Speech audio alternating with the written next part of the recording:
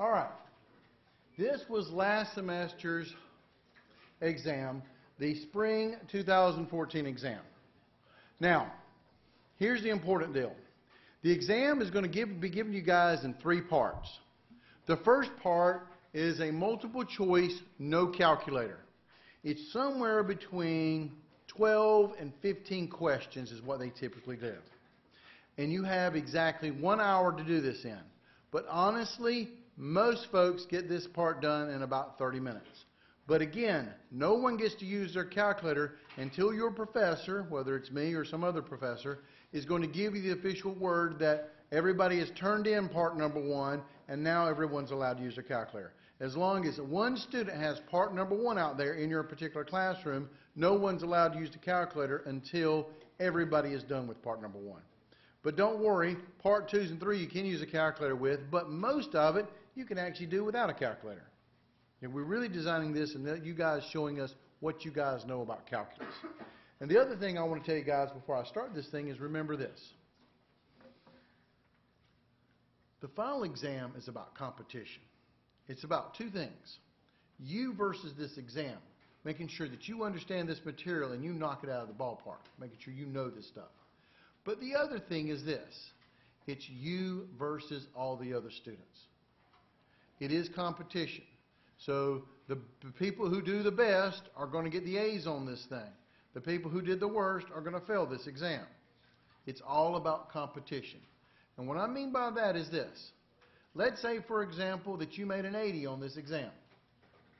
But if the class average was a 62, what is that going to make an 80? Is that going to be a low B or probably a high B?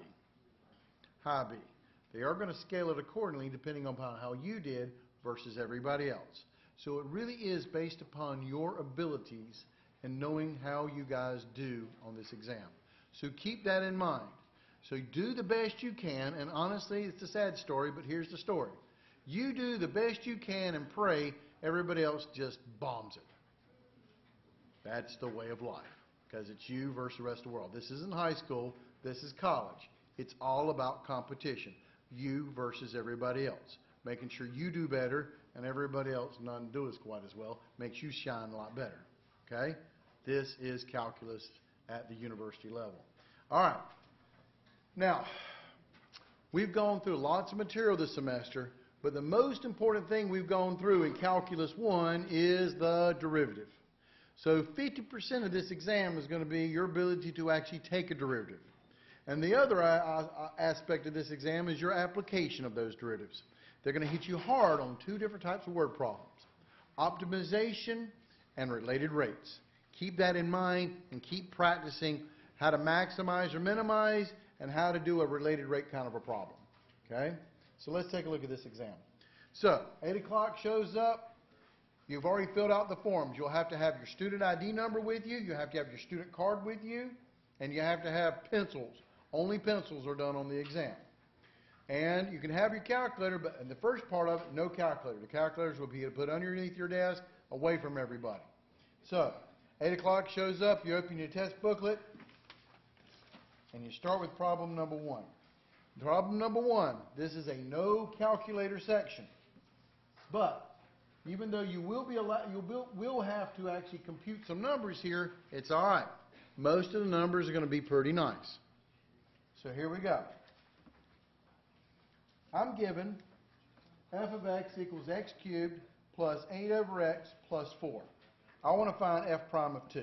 Right off the bat, we're supposed to take a derivative of this thing. So let me blow this up a little bit more. You guys can see it in the back there.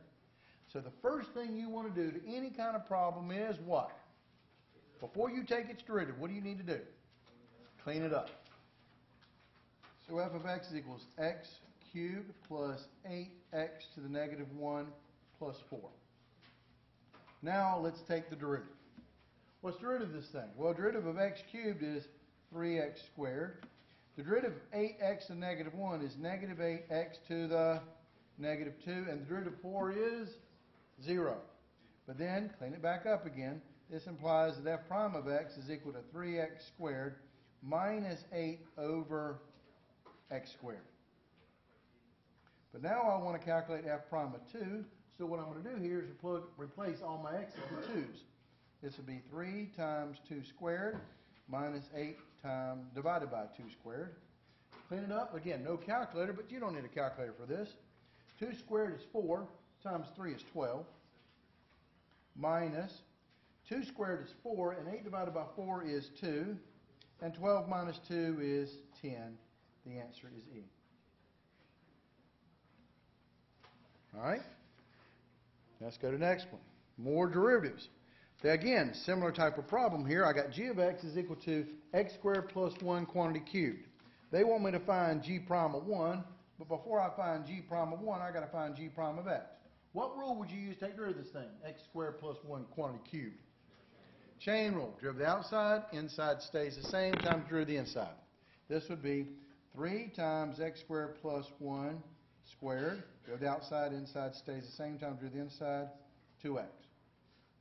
Now I'm going to plug in 1 in for all the x's, so g prime of 1 would be 3 times 1 squared plus 1, quantity squared, times 2 times 1.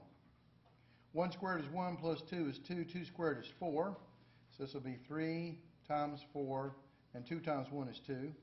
3 times 4 is 12, and 12 times 2 is 24. So the answer is D. No calculator needed on this stuff. Now take a look at the next guy. In the next guy, you have h of x is equal to 3x minus 1 over x squared plus 1. Again, we're supposed to evaluate h prime of x. So, straight up, once again, take a derivative. What rule would I use to take a derivative of 3x minus 1 over x squared plus 1? Quotient rule. Derivative of the top times the bottom minus the top times derivative of the bottom over the bottom squared. These are the forms you've got to have memorized for this exam, as well as all the other formulas. So, derivative of the top is 3 times the bottom is x squared plus 1. Minus the top, derivative of the top is 3 x minus 1, the top, times derivative of the bottom is 2x. All over the bottom, x squared plus 1 squared. But this doesn't look like any of my answers. What does that mean? You got to clean them up. All right. Be careful, because this is where most students will screw up your calculus. They'll screw up the algebra somehow. I'm going to distribute. 3 times x squared is 3x squared. 3 times 1 is plus 3. Here I'm going to distribute the 2x and the negative at the same time. And this will be negative 2x times a 3x is a negative 6x squared. And a negative times a negative 1 times a 2x, a negative makes it a positive, plus 2x. All over my denominator, x squared plus 1 squared. So this is 3x squared minus 6x squared, combining like terms, is a negative 3x squared. And I have plus 2x plus 3 all over x squared plus 1 squared. Does this look like any one of my answers? Well, I believe it does. Which one is it? Double check it. Negative 3x squared plus 2x plus 3 over x squared plus 1 quantity squared. Answer again is D. Does that make sense? Keep on going. Problem number 4. F of x is equal to e to the 2x cosine of 3x. If I want to find f prime of x, I got e to the 2x times cosine of 3x. So what's my big rule? Let me give you a hint. E to the 2x times cosine of 3x. What's the rule? Product rule. Derivative the first times the second plus the first time derivative the second. Problem is, when you take derivative of each term, derivative of e to the 2x requires you to use the chain rule version of e. E to a function, derivative of that is e to a function times derivative of the exponent. And derivative of cosine of an angle, that's chain rule again. Derivative of the outside, inside stays same time derivative of the inside. So, it's as a big combination rule. So, product rule. Derivative of e to the 2x, well, e to the 2x is e to the 2x times derivative of the exponent, which is 2.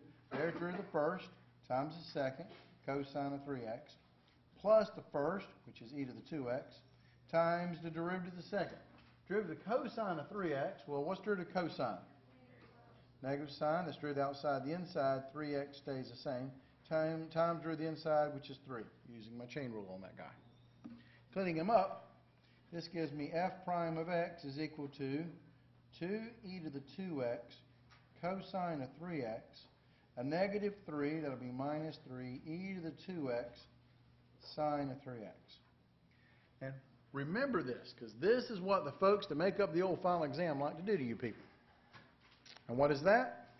When I start looking for my answers, I like it like this. Usually I put the minus guy in the back. Oh, no, they didn't do that. They did stuff worse. What do they do to these answers?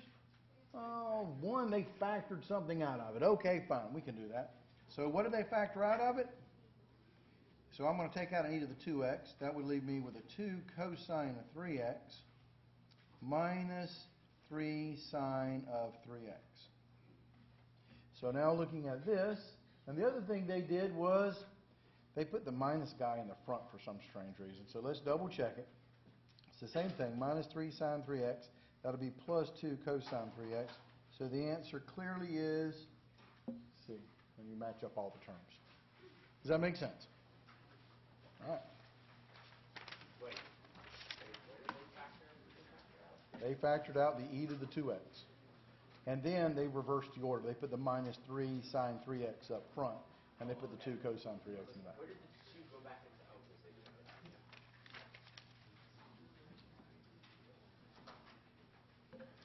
All right.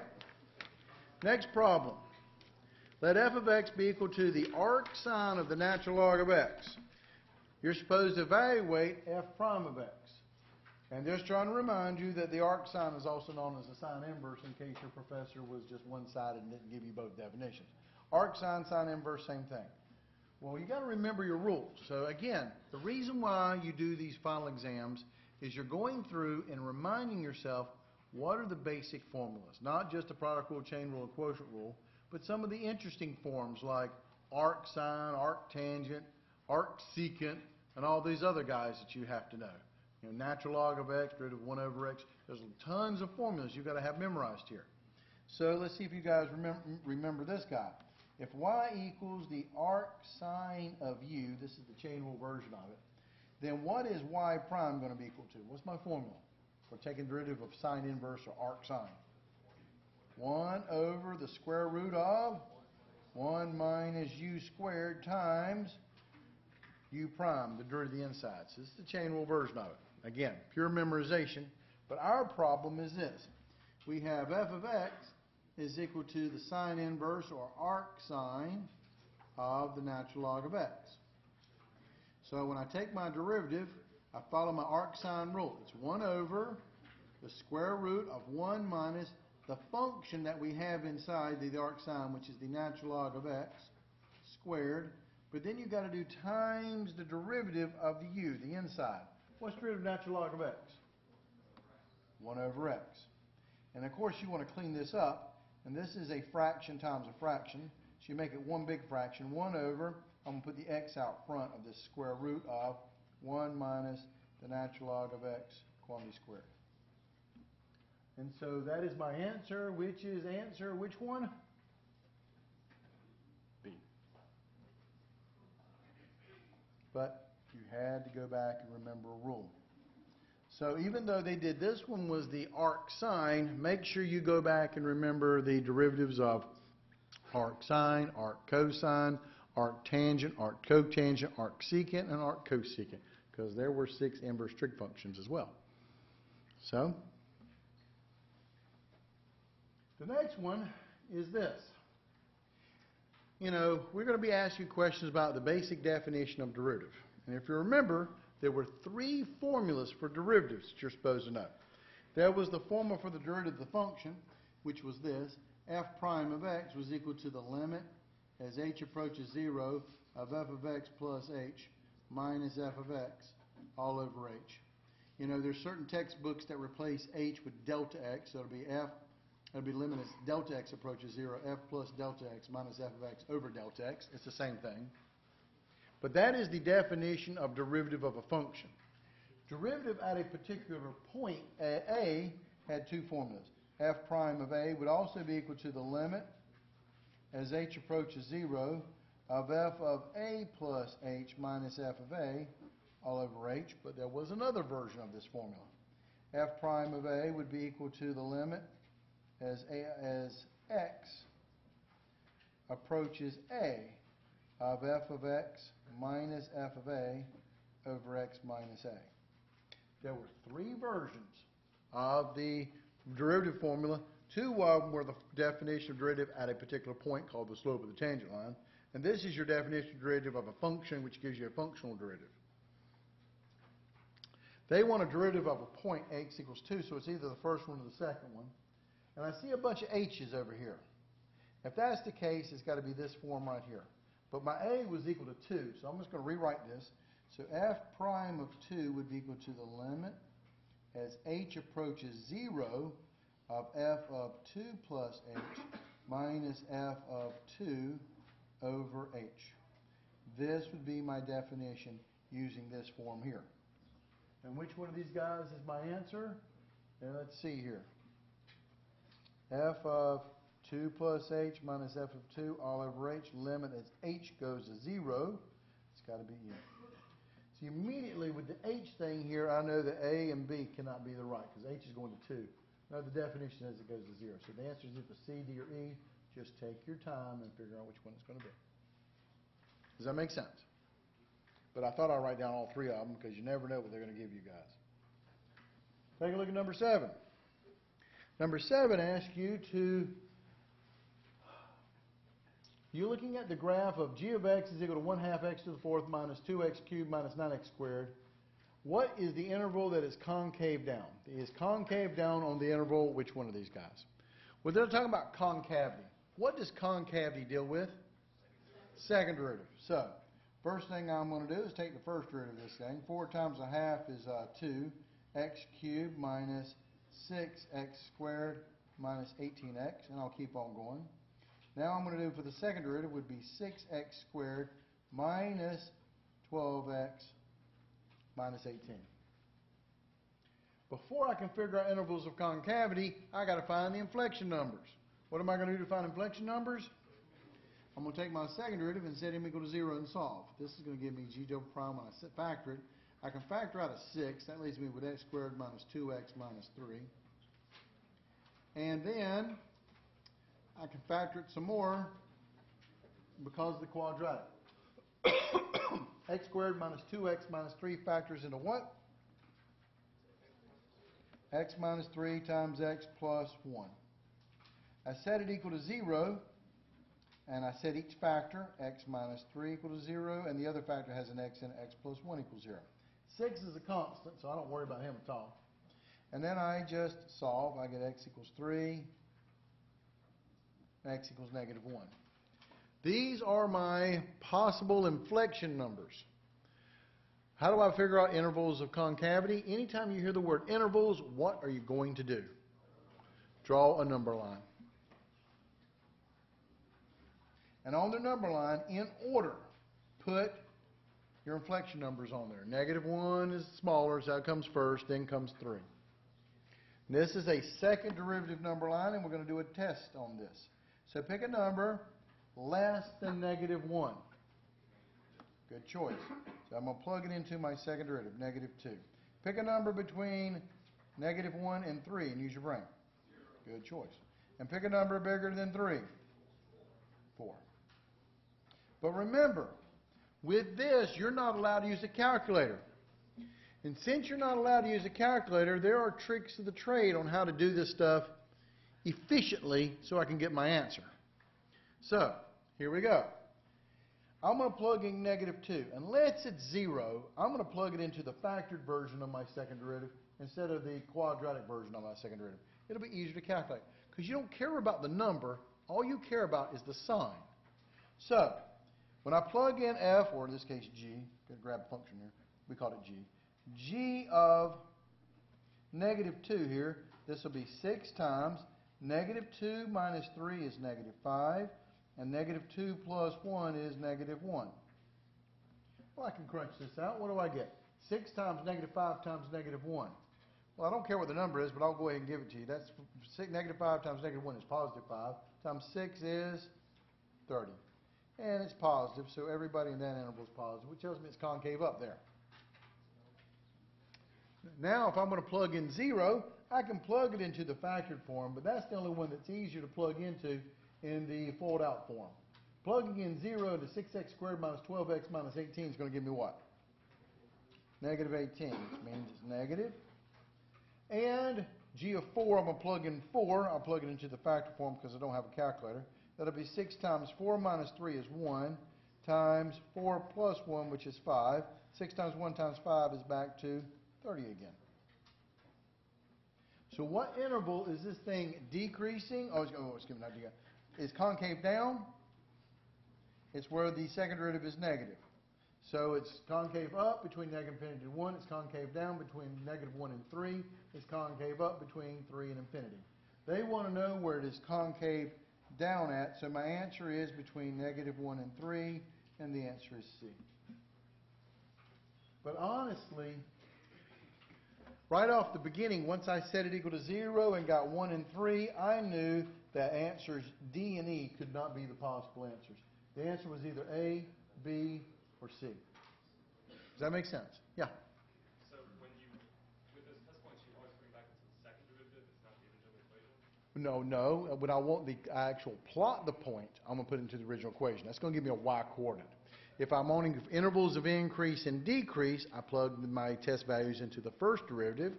And if I want concavity, I plug my test values into the second derivative.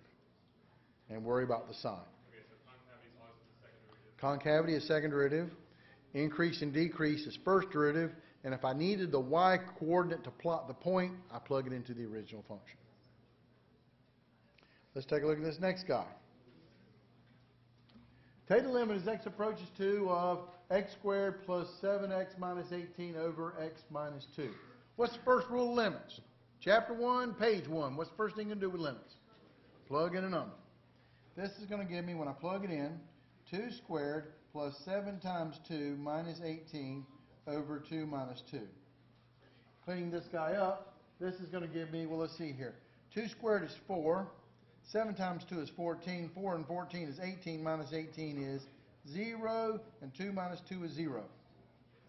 Now, this is a cumulative final exam you guys are dealing with. So, I mean, don't get me wrong. You can go back and do chapter 1 type of stuff and factor it because it's 0 over 0, do algebra or whatever. But the fact is, you've gone through chapter 3.6, 3.7 here. You've got L'Hopital's rule down, which is a faster way to do limits as long as it's 0 over 0 or infinity over infinity. So I would do L'Hopital's rule on this guy, and that would be equal to the limit as x approaches 2 of the derivative of the top, which is 2x plus 7, divided by the derivative of the bottom. The denominator is going to be 1. And now I back and plug in 2. This will be 2 times 2 plus 7 over 1. And 2 times 2 is 4 plus 7 is 11. Divided by 1 is 11. The answer is 11. The answer is E. Does that make sense? I could have factored the numerator and then canceled the x plus minus 2's out and then plug in the number. That would have been fine too, but L'Hopital's rule just does it a lot faster. Speaking of that, the next one, number 9. Evaluate the limit as x approaches infinity of 3x minus 2 over x squared plus 4x plus 4. First rule is I'm going to plug in infinity. Well, when I do that, I'm going to get infinity over infinity. However, there's 2 things you could do to this problem. I could do L'Hopital's rule.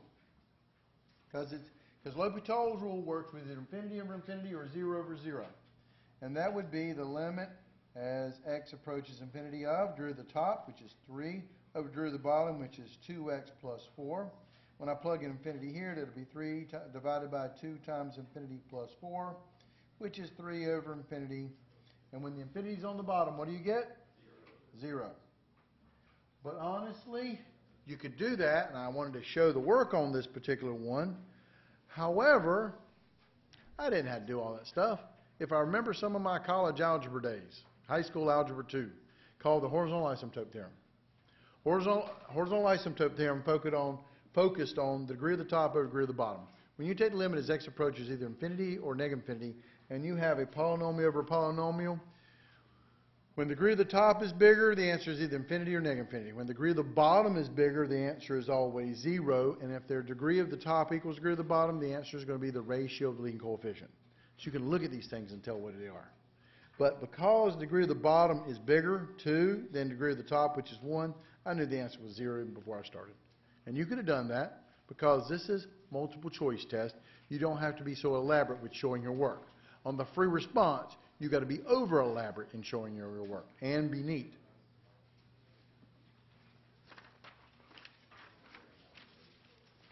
Now let's evaluate this limit. The limit as x approaches 0 of e to the 2x minus 1 over x. Now they're telling me to use L'Hopital's rule, but it's kind of ridiculous for them to tell me this because first rule of limits is plug in a number. This will be e to the 2 times 0 minus 1 over 0. 2 times 0 is 0 and e to the 0 is 1, so 1 minus 1 is 0 over 0. So it's 0 over 0, which screams I'm going to have to do L'Hopital's rule anyway. This limit as x approaches 0 of. Drew the top. What's the root of e to the 2x? E to the 2x times 2. Chain rule version of e. E to a function is e to a function times drew the exponent. Divided by drew the denominator. What's the root of x? 1. And then replug in your number. This will be e to the 2 times 0 times 2 over 1. But 2 times 0 is 0, and e to the 0 is 1. So this gives me pretty much 2 over 1, which equals 2. The answer is C. Does that make sense? All right. But here's the problem that's going to be on your test. Right here, in taking all the derivative stuff, all of a sudden they give you what kind of problem? Antiderivative. Don't get the rules backwards. Left brain, right brain. They're setting you up for Calculus 2. Calculus 2 deals with the antiderivative or integral. So they're asking for an antiderivative. So they want me to integrate 3 over x squared plus the cosine of x dx. This is your antiderivative or integral. But remember John's fundamental calculus. It applied for you in Calculus 1. It's going to apply again in Calculus 2. It's better to clean up your algebra before you do your calculus than afterwards. I don't like this 3 over x squared. All I've got is basic rules about x to a power. So this would be, cleaning it up, the integral of 3x to the negative 2 plus the cosine of x dx. When you integrate, constants hold over. You add 1 over add 1. That'll be x to the negative 1 over negative 1 plus, now don't get it confused because I guarantee you the answer is going to be there and the negative sign of that answer is going to be there.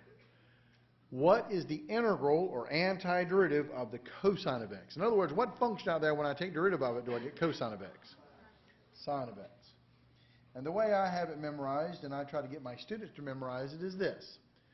When I take derivative of cosine of x, it's negative sine of x. When you go back the other way, you'll get the same thing but change the sign. So derivative of cosine of x is negative sine of x. Therefore, the integral of cosine of x is positive sine of x. There it is, positive sine of x. And don't forget, no bounds on this thing, so we have to put the old plus c for the constant of integration thing here. But the last thing you want to do here is clean it up. This will be 3 divided by negative 1 is negative 3 over x negative 1 means x on the bottom plus the sine of x plus c. And so which one is my answer going to be? Negative 3 over x plus sine of x plus c. No, the answer is D. Does that make sense? Did I lose you anywhere? All right. Another general antiderivative problem. Antiderivative means you're going to integrate the integral of 2x times x plus 1 dx. But if you look at this thing, this is not a rule that you have memorized. There's only like 13 rules of antiderivatives you're supposed to have memorized. This isn't one of them. We don't have product rules and quotient rules for antiderivatives. But you do have this, John's fundamental calculus. What's John's fundamental calculus? Clean it up first. So before I can integrate this guy or find the antiderivative of this guy, I am going to distribute. Get myself into a nice polynomial with nice terms. This would be the integral of 2x squared plus 2x dx. 2 is a constant, leave it alone. Now take your antiderivative, add 1 over add 1. The integral of x squared is x, add 1, 3, cubed over 3, plus, that's understood to be a 1 power here, 2 holds over. The integral of x to the first is x squared over 2, plus c for your constant of integration. Cleaning them up here, the 2's cancel. This leaves you with 2/3 x cubed plus x squared plus c, which is which answer? D. Pretty much all the answers are D. It was a great test. All right, does that make sense? Lose you anywhere. All right? And then all of a sudden they threw this one at you. Not really calculus, but we actually covered this in calculus before we did the derivative of inverses and stuff like that. So go back and remember those forms. Suppose that f of x is 2e to the x plus 1. Then f is an invertible function.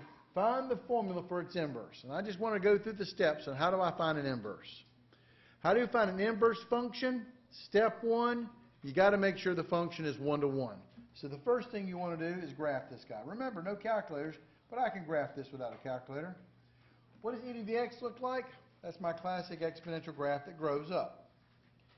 Times 2 stretches out by a factor of 2, plus 1 shifts it up 1. So this thing is going to look like, shifted up 1 unit here.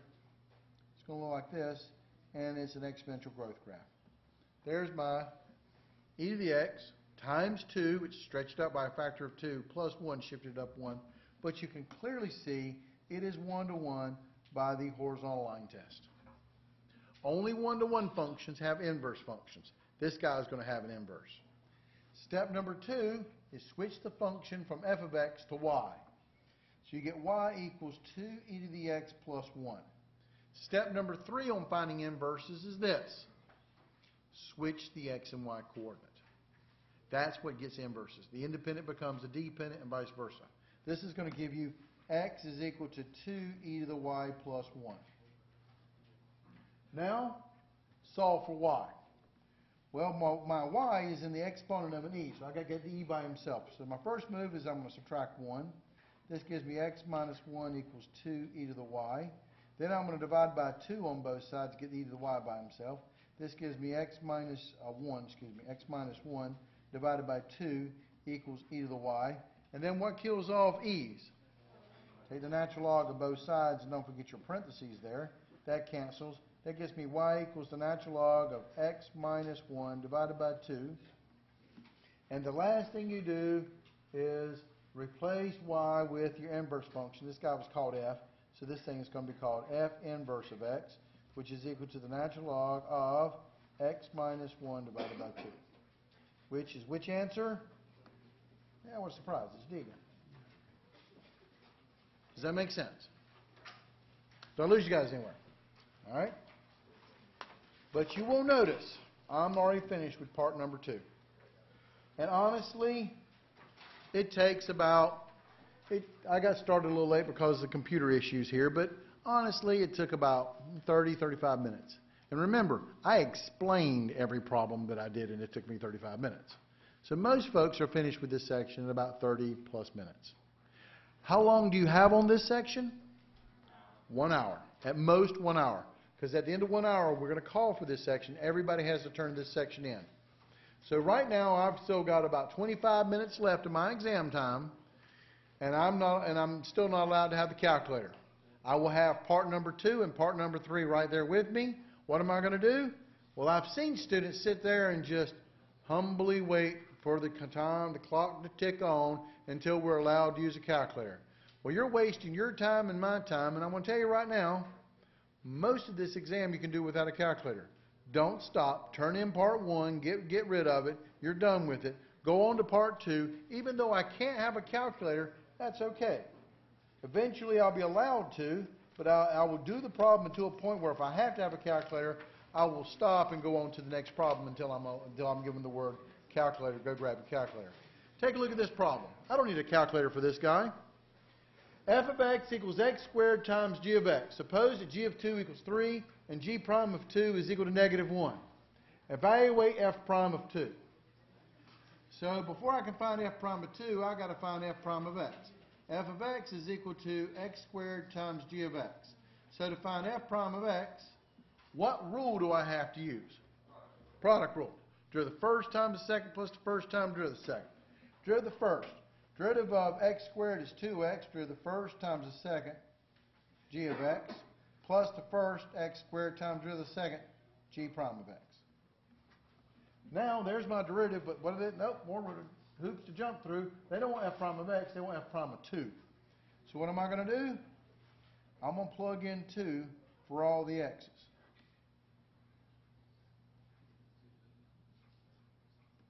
Now, let's plug this stuff in. I have 2 times 2, but then I got g of 2. What's g of 2 equal to?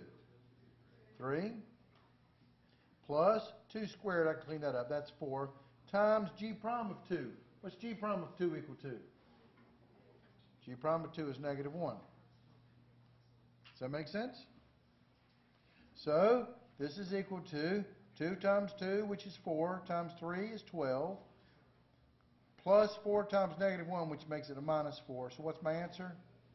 8. Still answer D. There you go. Don't worry, your exam won't be that nice that all the answers are D. The answers on your exam will all be B. I don't know, I'm just kidding.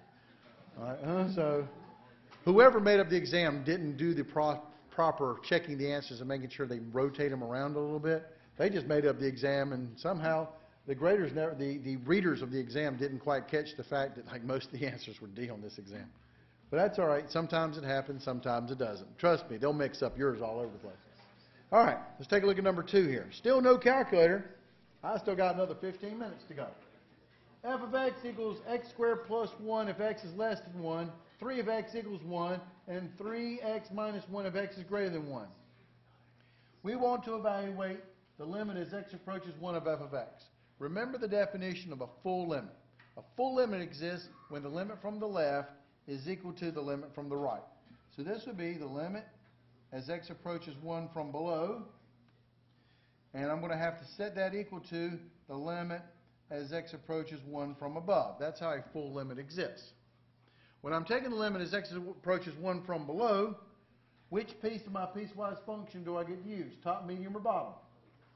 Because x is slightly less, going to 1 from below 1, or slightly less than 1, I get to plug it into the x squared plus 1.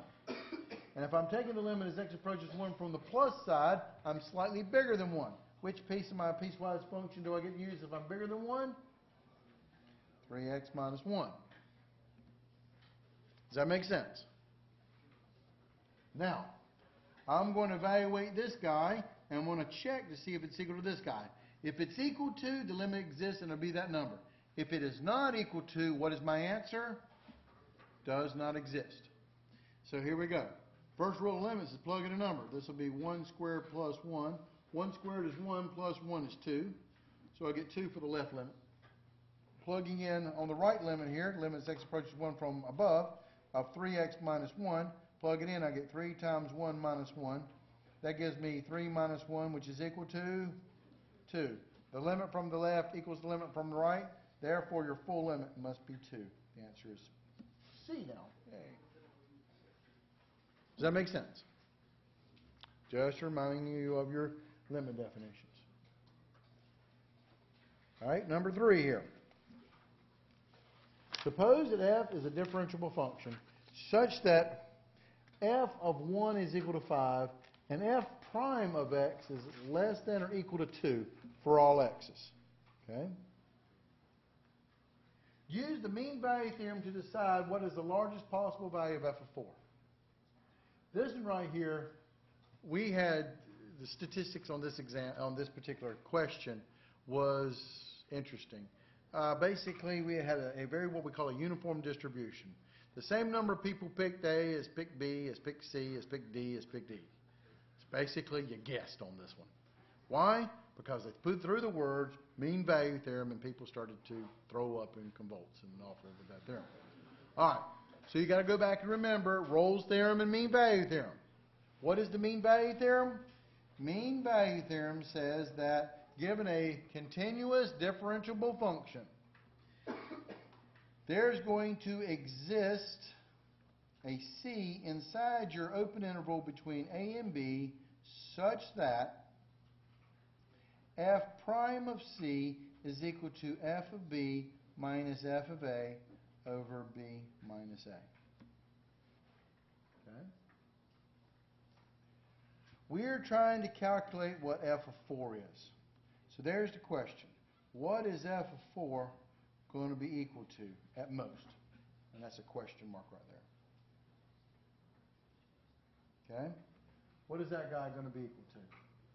Well, I'm given f of 1 is equal to 5, and I'm given the derivative is less than or equal to 2. So I've got a maximum value on my derivative. Okay? So, if I look at this thing, I'm going to start using these numbers, f of 4 and f of 1. That's going to go into, remember, here's your formula for the mean value theorem. So this is going to be f of 4 minus f of 1. That automatically tells me that my b has got to be 4 and my a is going to have to be 1, because that's what's inside my parentheses. Okay?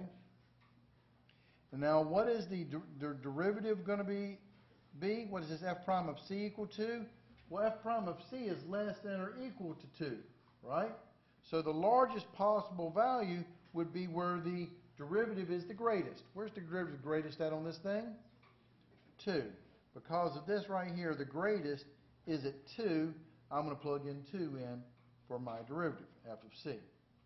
And you'll notice that it becomes an algebra problem.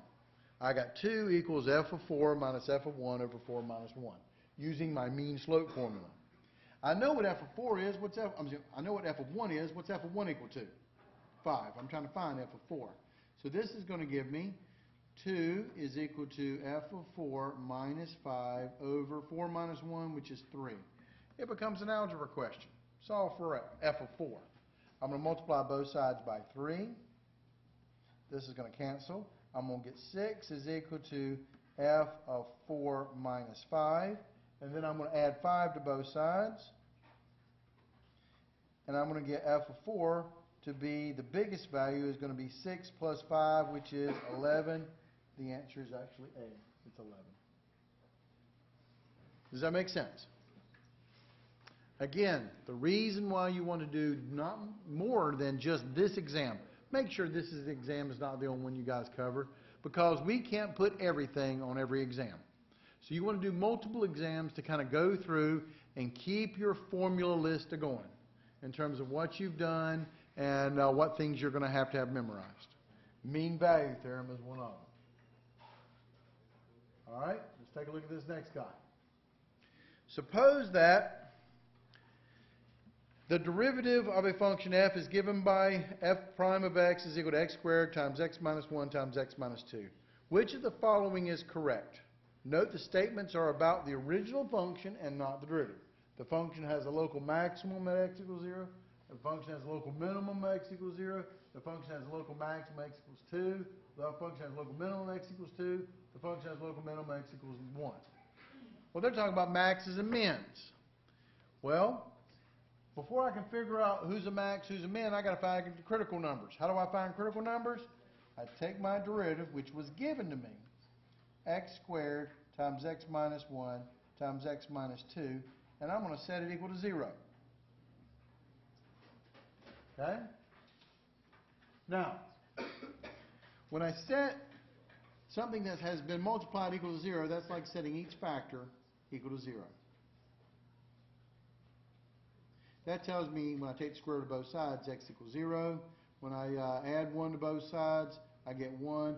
Add 2 to both sides, I get 2. I got 3 critical numbers, 0, 1, and 2.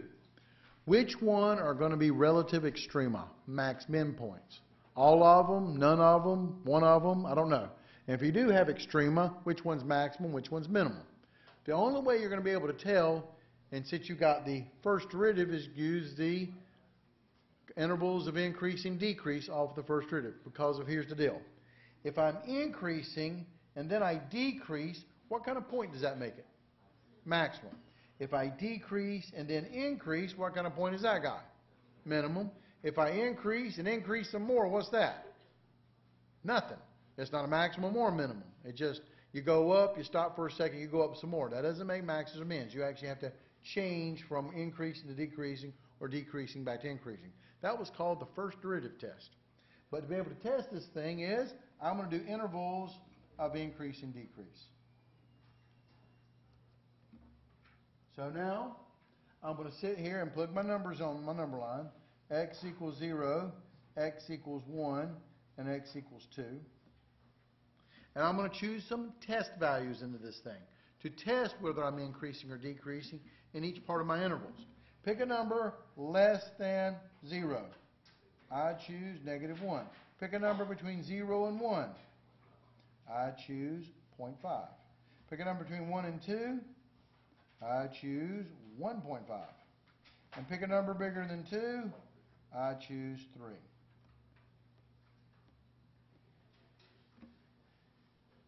Now, by this time, I may have made the announcement that you are allowed to use a calculator. If not, you don't have to do a calculator on this problem. All you got to do is plug in the numbers and figure out what the sign is. You can do that without a calculator, but just be careful.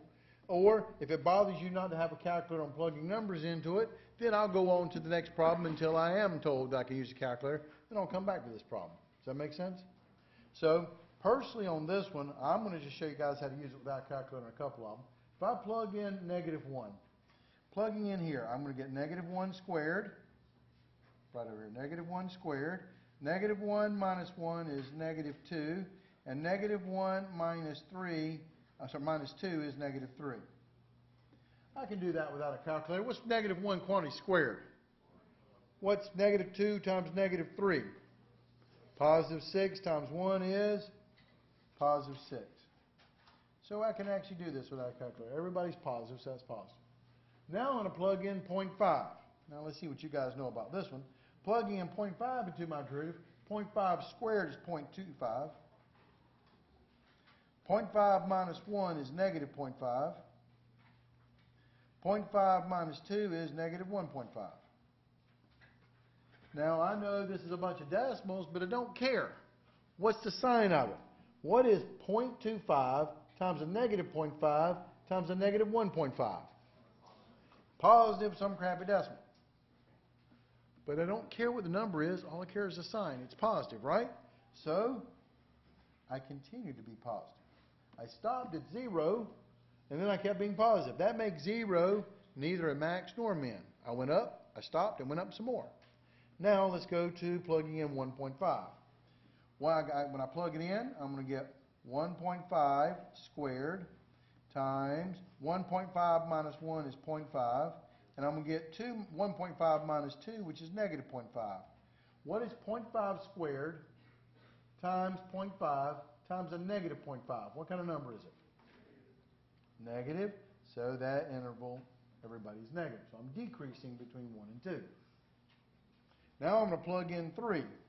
Plugging in 3 over here, I got 3 squared, which is 9. I can do that kind of math. 3 minus 1, which is 2. And I got 3 minus 2, which is 1.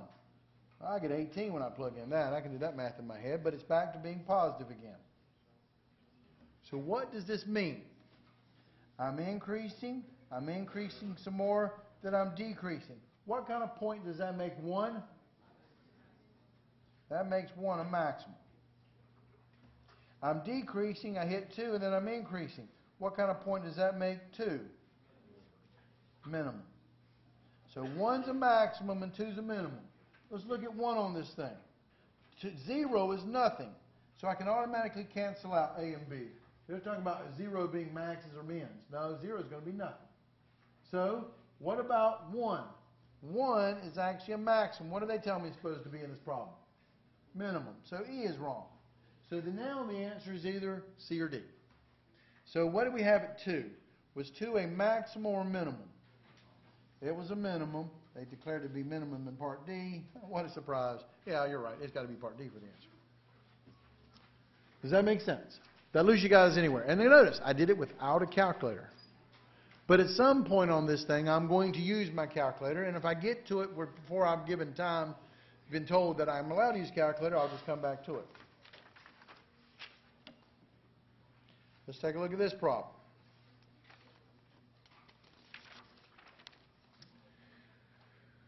The complete graph of y equals f prime of x is shown. Which of the following is intervals below is f concave up? Note that you are given the derivative f prime, but you're being asked about the original function f. So this is my graph of f prime. What are they asking me?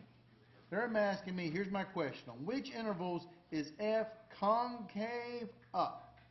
Where is f concave up? F is concave up implies what? When you're talking about concavity, what are you dealing with? That's I'm talking about the second derivative. And what about that second derivative? Concave up has got to be, second derivative's got to be positive. But you're given the graph of f prime. So I want where f double prime is greater than 0. This implies that f prime prime, that's what the second derivative is, has got to be greater than 0. Does that make sense? Because I'm now talking theory at you guys. For the second derivative to be greater than 0, I got to look at it from, I've only got the graph of the first derivative. So if the second derivative is greater than 0, that means the derivative of the first derivative has got to be greater than 0. Listen to my words. The derivative of the first derivative has got to be greater than 0. What does that mean? Well, the derivative is when we're talking about increasing or decreasing. That means f prime has to be increasing, right? F prime increasing on graph. Where is my f prime increasing? To increase on an f prime graph, that means f prime has to be above the x-axis. Because that means f prime is going to have to be increasing. That's going to be greater than 0. So it's got to be above the x-axis. Where is my derivative graph above the x-axis? Between -2 and -1 in here, and between, what's that, about 1.5 to 2 in here. So it looks like the answer is between -2 and -1, union 1.5 to 2. That's where my derivative is greater than 0 here. Oh, excuse me, I screwed up. Nope, I screwed up. This is my fault. I looked down and looked at the question. Okay, first off, forget what I just said there. Don't forget this answer. This is right. Where's f prime increasing? To increase, what do we got to look at? Where it's going to be going up at. I looked down and looked back up and I forgot what the question was. All right, this is my fault. Where is f prime going to be increasing at? Increasing means the slope has to be what? Where is the slope positive here? Going up. What interval is the slope positive? From 1 to 2. So my answer is D, of course, from 1 to 2. All right, so let me redo this problem because in the middle of the problem I looked down and looked back up and I thought about supper. So I forgot. So let me try this again. All right, understand this question. It says this. F is concave up. That means I'm looking for where the second derivative is greater than 0. But where the second derivative is greater than 0 implies this where the first derivative is greater than 0. So when we're trying to take a derivative, we're talking about increasing. To increase, we're talking about going up. This is the first derivative graph. Where is that graph going up? Going up on the graph. And it's going up on the interval between 1 and 2. So the interval between 1 and 2 is where the function is increasing. So the answer is between 1 and 2. Does that make sense? Because that's where the first derivative is increasing. The increase or decrease means your derivative. We're looking at the derivative and we're looking where the derivative is increasing. That's actually the second derivative. And that's where the second derivative is going to be positive at between 1 and 2. Does that make sense? All right, let's take a look at number 6 here. All right. Number 6. They love to ask this question because I even put one of these guys on my old test and stuff about this idea of being continuous. A function is continuous if 3 things hold. The limit exists, the functional value exists, and they got to be equal to each other. Does that make sense? 3 things for the function to be continuous. The limit has to exist, the functional value has to exist, and they got to be equal to each other. That is your definition of being continuous. We've got ourselves a piecewise function. So where is this guy going to be continuous at? The problem with piecewise is going to be this. I got this nice function as long as I'm not 1, and then I got this constant k when I do have 1.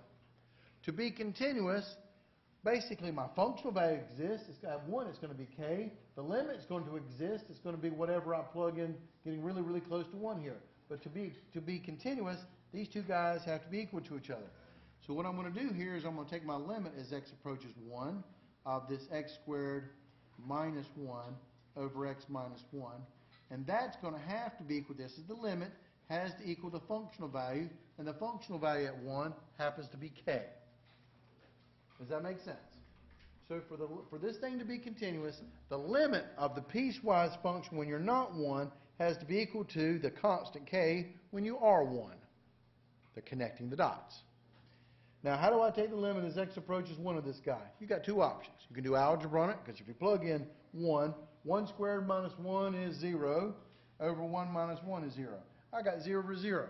You can, quote unquote, do algebra if you want to, or you can use L'Hopital's rule. We're trying to drum into you guys this concept of L'Hopital's rule, so I keep focusing on that. So I'm going to apply L'Hopital's rule to this guy. This will be the limit as x approaches 1 of, derivative of the top is 2x, derivative of the bottom is 1. When I plug in 1, I get 2. If I did algebra, this would be x plus 1 times x minus 1. The x minus 1's cancel. So when I take the limit as x approaches 1 of x plus 1, 1 plus 1 is 2. I get the same answer. Your choice on which way you want to do it. But that means that k has to be equal to 2, so the answer is E. K is equal to 2.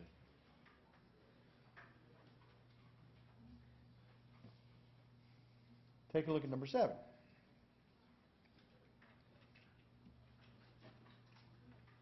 The three functions are listed below. Which of the functions have an inverse function on the domain negative infinity to infinity? There are two ways I can do this particular problem. Okay?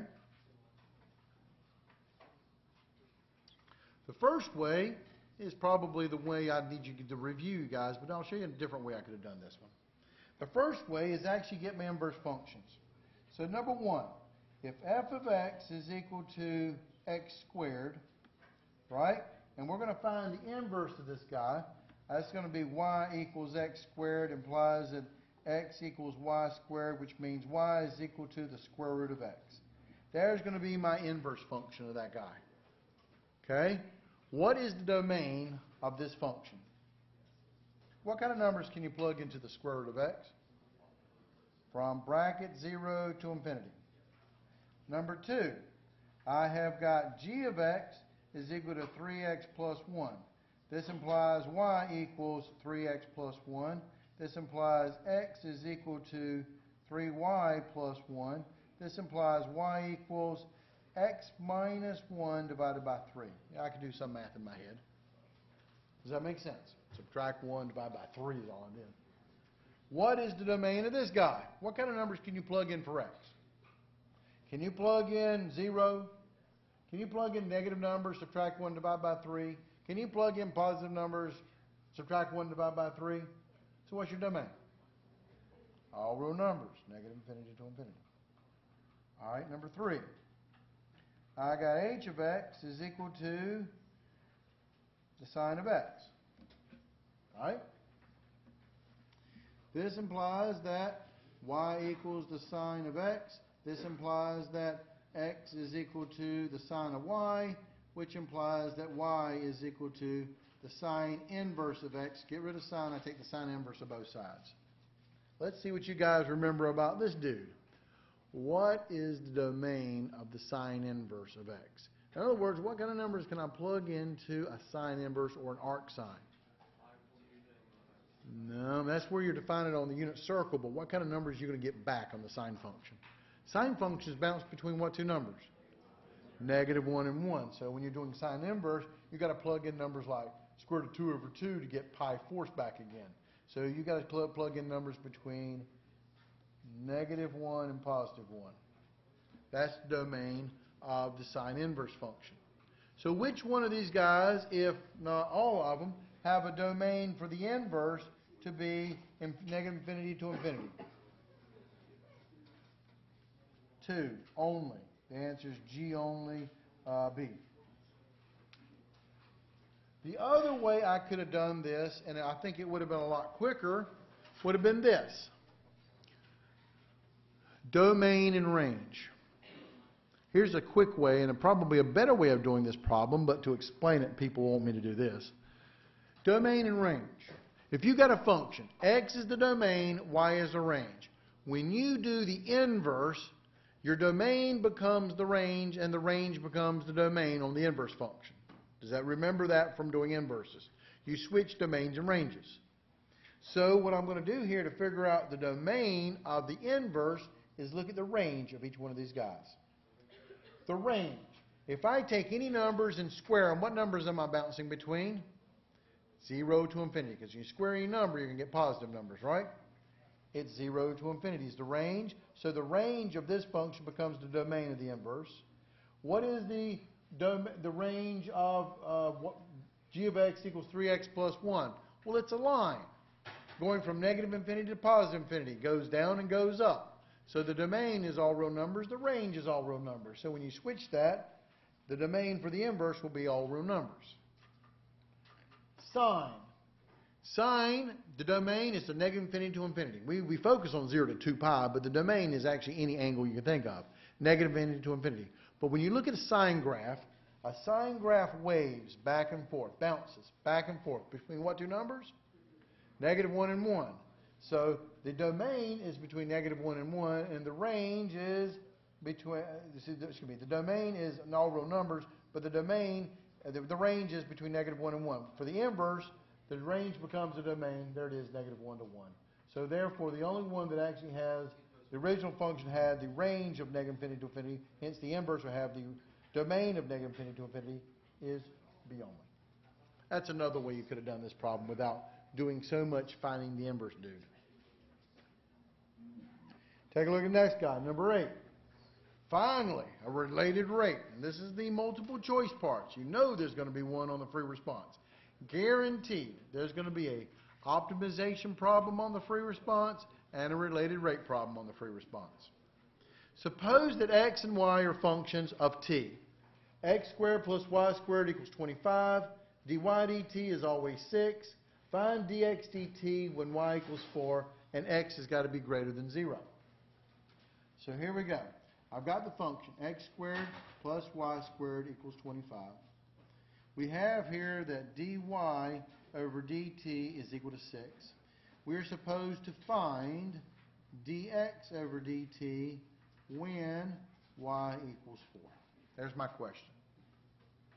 So to find this dx dt, I'm going to come over here and take my equation, x squared plus y squared equals 25, and take the derivative of it with respect to t. This is part of that implicit differentiation related rate stuff. So when I take a derivative of a variable with respect to t, every time I take a derivative of a variable, I tack on d variable dt throughout the entire problem. So what is the derivative of x squared with respect to t then? 2x dx dt. Every time you take a derivative of a variable, you tack on a d variable dt. Plus, what's the derivative of y squared? 2y what? dy over dt, related rate, equals, but here's a catcher, don't screw this one up. What's the derivative of 25 with respect to pretty much anybody, including t? 0, because it's a constant, all right? So now, here's my dude, dx dt. That's what I'm supposed to find. All these other guys better be variables I can plug into. So here we go. This will be 2 times x times dx dt, which is what I'm trying to solve for, plus 2 times y times dy dt is supposed to be equal to 0. Plug in what you know. What's dy dt equal to? 6. We're supposed to find dx dt when y equals 4, so replace y with 4. And there it is, and there's my classic problem. I got almost all my variables plugged into so I can solve this thing. There's one problem. I don't know what x is. I got to find x so I can solve this thing. So what am I going to do? Go back to the original equation. My original equation was x squared plus y squared equals 4. I know what y equals. What was y equal to? I'm sorry, that was equal to 25. Lost my train of thought there. X squared plus y squared equals 25. There's my equation. But what's y equal to? 4. I'm going to plug it in. So it gives me x squared plus 4 squared equals 25. X squared plus 16 equals 25. This makes x squared equal to 9. Right? And what kills off a square? Square root of both sides. And what is the square root of 9?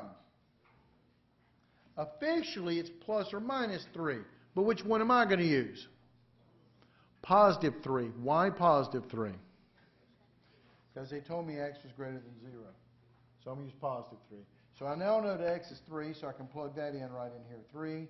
And then I get the equation, 6 dx over dt plus 2 times 4, which is 8. And 8 times 6 is 48 equals 0. Solving for it, this implies that dx over dt is going to be negative 48 divided by 6. And what's negative 48 divided by 6? Negative 8. The answer is A. Does that make sense? Questions? And remember this back substitution to figure out your other constant. They always like to do that to you.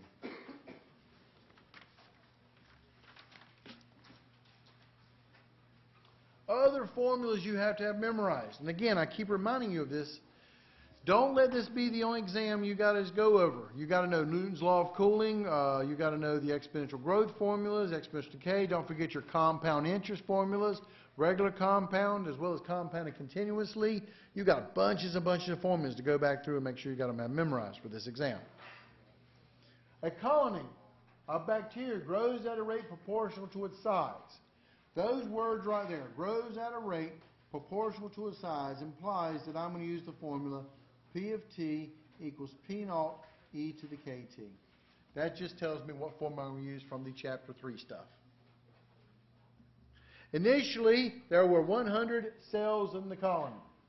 Initially means that's P of 0. P at time equals 0 equals 100.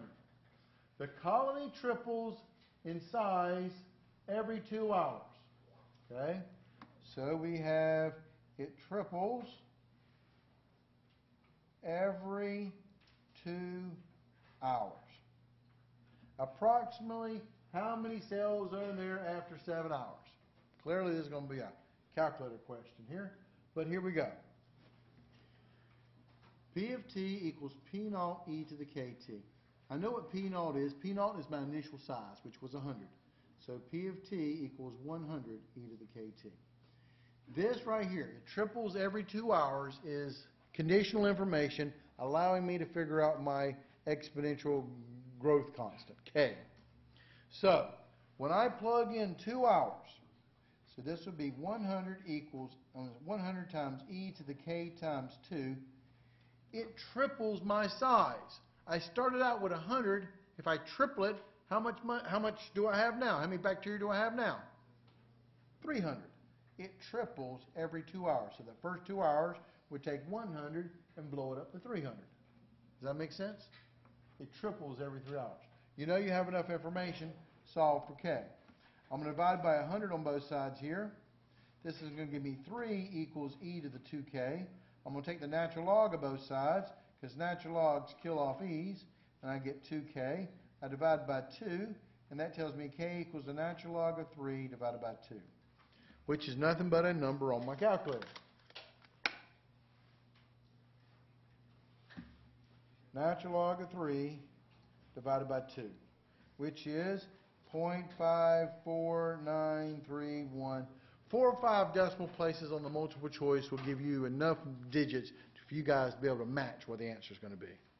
So now we have our formula. My formula is right here. It is P of t equals 100 e to the k, which is 0.54931 t. Well, once you got the equation, you can go back and answer any question they ask. If they ask for, in this case, what's the population after 7 hours, what am I going to do? Plug in 7 for t. But if they ask me this question, what is the rate of change after 7 hours? What are you going to do then? Rate of change. When you hear those magic words, find the rate of change. What are you going to do? Take the derivative and then plug in 7. Does that make sense? But they didn't ask for rate of change here. They just said, how many cells are present after 7 hours? So this would be P of 7, which will be 100 e to the 0.54931 times 7, and it's off to the races on the calculator. 100 times e raised to the 0.54931 times 7, all in the exponent there, and I got 4,676.6634. Is that enough information for me to be able to find my dude? Yeah. Which one is it? Clearly. It's got to be D. It's always D. Okay. At least on this test. All right, does that make sense? Did I lose you guys anywhere? Here's another formula you better have memorized. The linear approximation formula. What is my linear approximation formula? To find a linear approximation, the formula is L of x is equal to f of a plus f prime of a times x minus a. And a is your centering point. But remember this. If you ever get lost on the concept to find the linearization, find the equation of the tangent line and it's the same thing. It's just a fancy way of saying find the equation of the tangent line. So the word linearization and the equation of the tangent line is the exact same thing. But the linearization is a nice formula that you have, so I'll use the formula because this is the way they want you to do it. So here we go. They gave me a function. F of x is equal to 4 over 1 plus x squared. I need to find what f of my centering point is, which is 1. I'm going to plug in 1 in this thing. This will give me 4 over 1 plus 1 squared. No problem there. This is 4 over 1. 1 squared is 1 plus 1 is 2. 4 divided by 2 is 2. So my functional value is 2. F of 1 equals 2.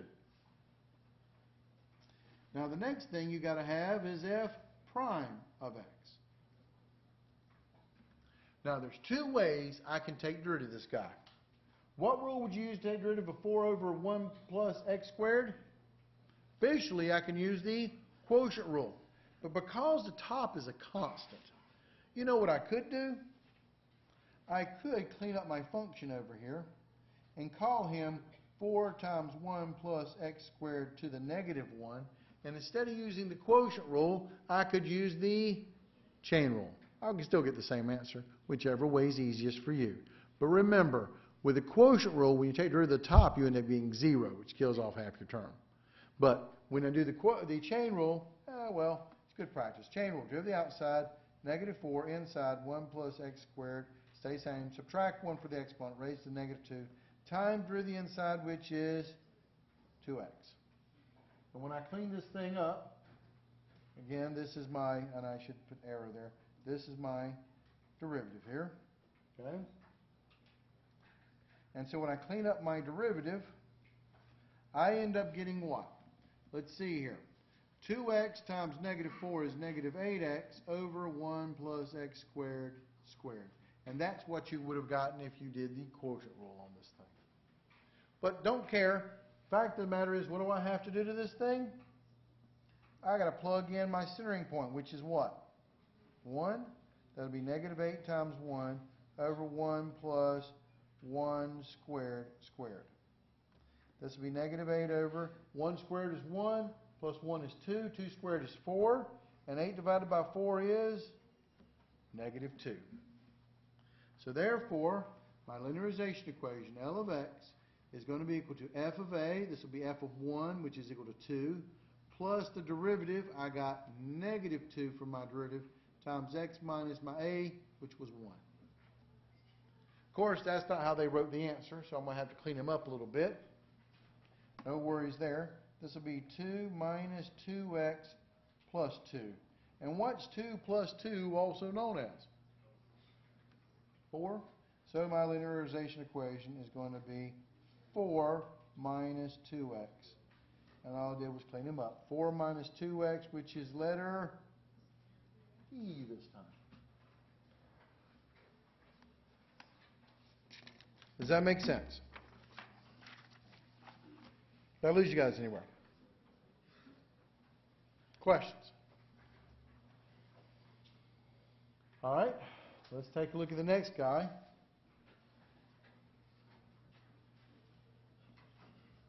I'll blow it up so you guys can see the back. Let x times y cubed plus 3x minus 2y equals 6. Find dy over dx at the point 2, negative 1. Okay? Well, I'm going to show you guys the shortcut method of doing this problem.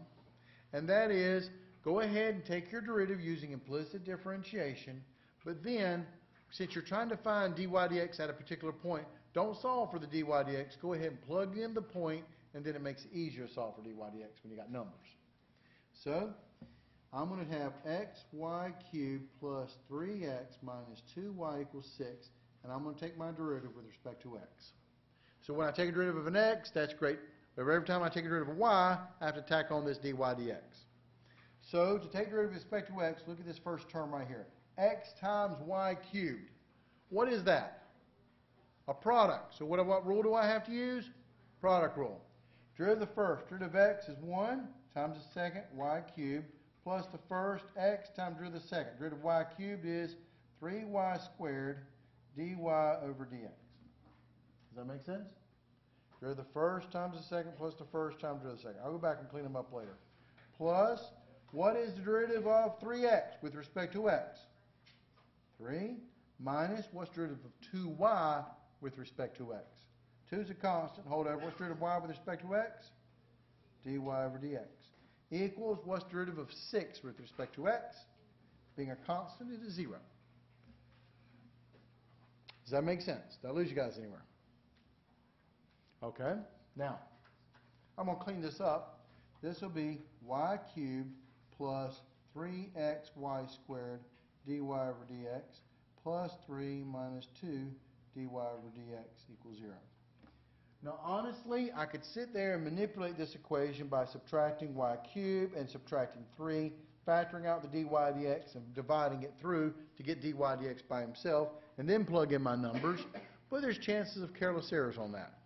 So what I recommend my students doing is this. Once you take your derivative and they want to find a particular point, go ahead now, and after you take your derivative, plug in x is 2 and y equals 1 into your equation.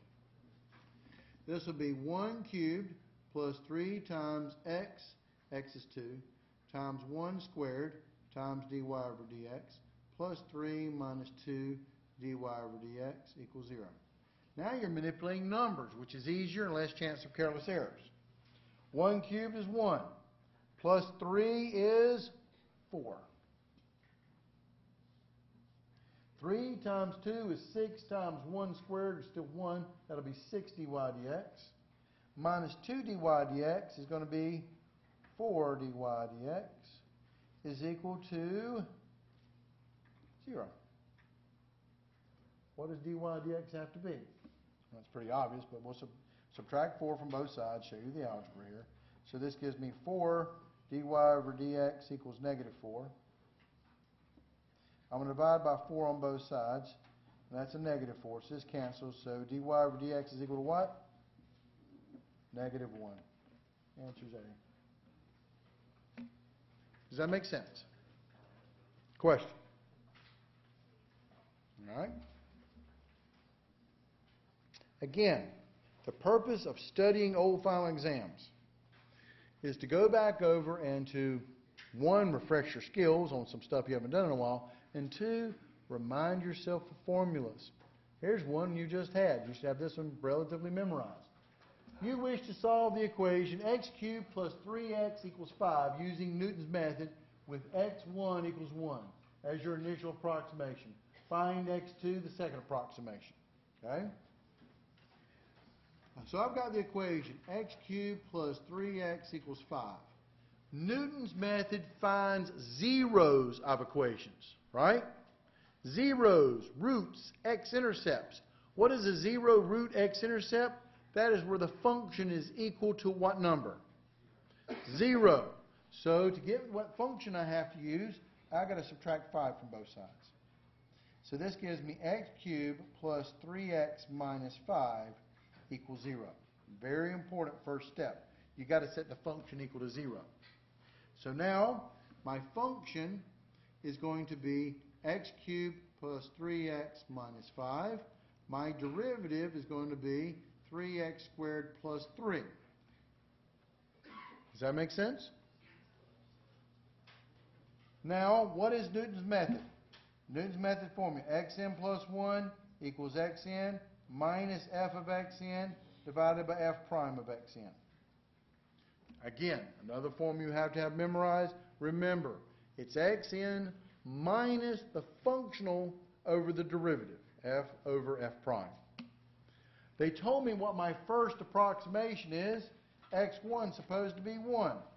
So my x2 is going to be 1 minus f of 1 over f prime of 1.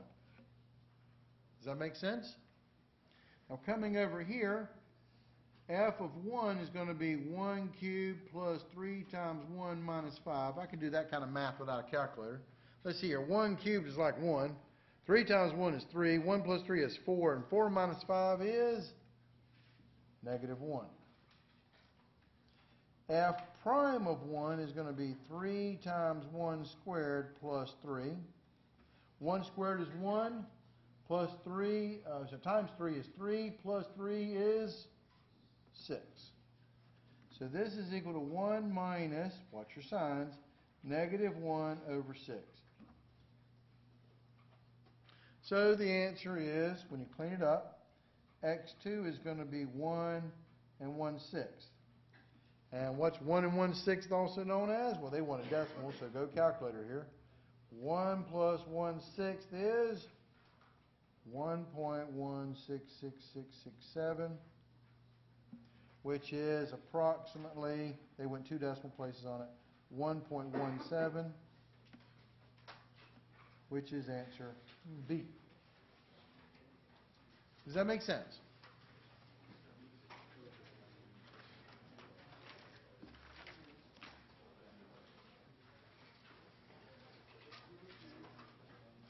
Now it is time for the part 3 of your exam. You'll hold on in part 2 and part 3 and turn these things in at the same time for most professors, my class especially. So here is my part 3. All right, so I finished part 2. I bubbled in everything and I got it set up. I use that as a cover sheet because most of your classrooms are going to be packed in like sardines. So we're going to be having extra people to look high and low for students, making sure you keep your eyes on your own paper, as well as using basically exams upside down to cover up your work. Always cover up your work. So here it goes. The free response part of the thing. And remember, listen up and listen good. When it comes to the free response, remember, it is competition. You know something about every problem on this thing. Take a derivative of something at least. Welcome to Calculus 1. But the fact of the matter is you know something about every problem on this thing. Don't leave anything blank. Write it down, put in the blanks with something that you know about the particular problem. Try to come up with some kind of equation, some kind of a formula. We do grade this stuff off of partial credit. So we're looking at the work for this stuff. If you don't get it completely right, but you see you started out on the right track, you can pick up 1 or 2 points out of 5 points or something like that. Okay? Sure beats getting a 0 on it. Don't leave anything blank. You let those other professors in those other classes, you let their students fill in blank. Because trust me, I love when I grade blank tests. They're real easy to grade. Just put a big old 0 on it and move to the next problem. Okay? That I can do any day of the week. But I want you guys, especially my students, but everybody in here, you know something about a problem, write something down, write it down. They're going to try to help you out with this problem by giving you steps. But remember, there's going to be some hard problems on this thing. They're going to try to separate the A students from the B students. You be one of those A students. Try to figure out what they're talking about and come up with a mathematical way through Calculus 1 to be able to get your solution. Let's take a look at this first problem here. A particle is moving along a curve at y equals the square root of x. As the particle passes through the point 4, 2, okay, and here's the point 4, 2, right about there, its x-coordinate is increasing at a rate of 5 centimeters per second. How fast is the distance between the particle to the origin changing at that particular instant? People look at this thing and go, I don't have a clue on what to do on this one. Well, first thing is this. Read the stupid problem and look at some of the problems and parts in that. Especially pay attention to units. There's a physics component to this stuff. Right there. 5 centimeters per second. What is that? Well, granted, 5 centimeters per second, but its x-coordinate is increasing at a rate of 5 centimeters per second. This is a related rate problem. And they're telling me x-coordinate is increasing. They're automatically telling me dx over dt is equal to 5, officially, centimeters per second. Okay? The question is, how fast is the distance? They're calling d this distance from the origin.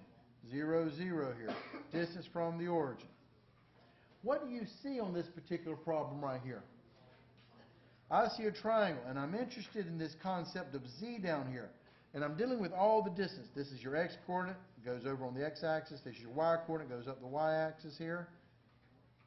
So what major theorem do you know that connects all the sides on a triangle? Pythagorean theorem. What's the Pythagorean theorem? X squared plus y squared equals, in this case, z squared. There's my relationship between all that stuff. And they told me something else. Y was equal to the square root of x on this particular part. So I've got this particular function here. And I got this interesting point 4, 2, which I'll talk about later. Okay? So, and here's the other part. I'm writing down I haven't even looked at the stupid questions yet. I'm writing down everything that I know on this problem. This is what we want you guys to do. How fast is the distance from the particle to the origin? Particle is right here. To the origin changing at that instant. At this instant. What am I looking for? How fast the distance from the origin to the particle is changing. What am I looking for? Rate of change of what? Of the x, which is your distance from the origin, which is what am I looking for? I'm looking for dx dt. There's going to be my question right there. At the instant that the particle passes through the point 4, 2. This is x, this is y. Does that make sense? So it's a classic related rate problem, but they're going to try to help you out by answering the questions here. Suppose the particle is located at point x, y somewhere on the curve, on where y equals the square root of x. Z represents the distance from the particle to the origin. See diagram above. Write an equation that relates x and y to z. What was the equation that connected x, y, and z together? The Pythagorean theorem. There's 2 points right there. X squared plus y squared equals z squared. That's what you had to tell us in the blank. Does that make sense? They're going to try to help you step through this thing. All right? But if you can't figure out their steps, just go and solve the question and then circle your answer at the bottom and just put some arrows to some stuff. They'll give you credit for it. All right? Let's get the right answer. All right, B. When is the point x, y on the curve? When the point x, y is on the curve, how is y related to x? Use this fact in equation A to express a z only in terms of x. Eliminate y. What was y equal to? Square root of x. So I have this. Y equals the square root of x, and I have the fact that x squared plus y squared equals z squared, right? They told me to eliminate basically y. Well, all I'm going to do is substitute. So x squared plus y, which is the square root of x, squared equals z squared. Cleaning it up, this is going to be x squared plus, what's the square root of x squared? X equals z squared. Believe it or not, that's what we were looking for in part number B. They wanted you to take this equation, but they gave me a relationship between x and y, plug that in so I can eliminate some variables. Eliminate the y, because I don't need y. X squared plus z equals, so x squared plus x equals z squared. Now differentiate both sides with respect to time. So I've got x squared plus x equals z squared, and I'm supposed to take derivative with respect to t, respect to time. So remember, this is a related rate implicit differentiation kind of a problem here. So what is the derivative of x squared with respect to t, please? What is it? 2x, what? Very good. Dx dt plus, what's the derivative of x? 1 what? 1 dx over dt equals, what's the derivative of z squared with respect to t? 2z what? dz over dt. Remember, that's the dude we're looking for. But, honestly, this is what they wanted to answer. That's all they asked me to do, was take the derivative of the equation with respect to time. But now we're going to go and get our answers. What is dx over dt when the particle is equal to 4,2? We were going to give you points on this one because people died on this problem so much. What was dx over dt equal to? Thank you. Yeah, it was right over here. 5. Okay. The x-coordinate is increasing at a rate of 5 centimeters per second. And they even tell you, reread the problem to come up with this number here. What is it? 5. Well, there's a point right there that we're going to give you if you actually gave them that one. You know, one more point on the exam is better than no points on that exam. All right, and then what else? And use this fact to evaluate dx dt. And we got the point. Remember, x is equal to 4 when y is equal to 2 at the point 4, 2. And I got 2x dx over dt plus dx over dt equals 2z dz over dt. You'll notice one little problem, and it's a classic problem. Plug in the numbers that you got. This will be 2 times, what's x equal to? 4. What's dx over dt equal to? 5. Plus dx over dt is what? 5 equals 2z. And remember, dz over dt, that's your variable. You want to leave that blank because that's what you want to solve for. There's one dude, I don't know who he is. What's his name? Z. How am I going to figure out what z is going to be equal to? Back to the Pythagorean theorem. Remember this. X squared plus y squared equals z squared. That was my original equation. Let me back out and kind of see this. X squared plus y squared equals z squared. What was x equal to? 4. 4 squared. What was y equal to? 2 squared equals z squared. What's 4 squared is 16. Plus 2 squared is 4 equals z squared. 20 equals z squared. So what does that make z equal to? Square root of 20. And this thing is a distance, and it's a positive distance. Officially, I could do plus or minus the square root. Because the picture and this distance, as the particle moves away, it is a positive z. Does that make sense? So I'm going to plug in here the square root of 20. And now I'm going to solve this problem. Here we go. This is 4 times 5 is 20. 20 times 2 is how much? 40. Plus 5 is equal to 2 square roots of 20 dz over dt. This will be 45 is equal to 2 square roots of 20 dz over dt. This means that dz over dt is equal to 45 over 2 square roots of 20. Also, for you fans, square root of 20 is the same thing as 4 times 5. Square root of 4 is 2. 2 times 2 is 4. I would also accept 45 over 4 square roots of 5. If you wanted to rationalize it and knock yourself out, would have accepted that one too. Okay, let's see here.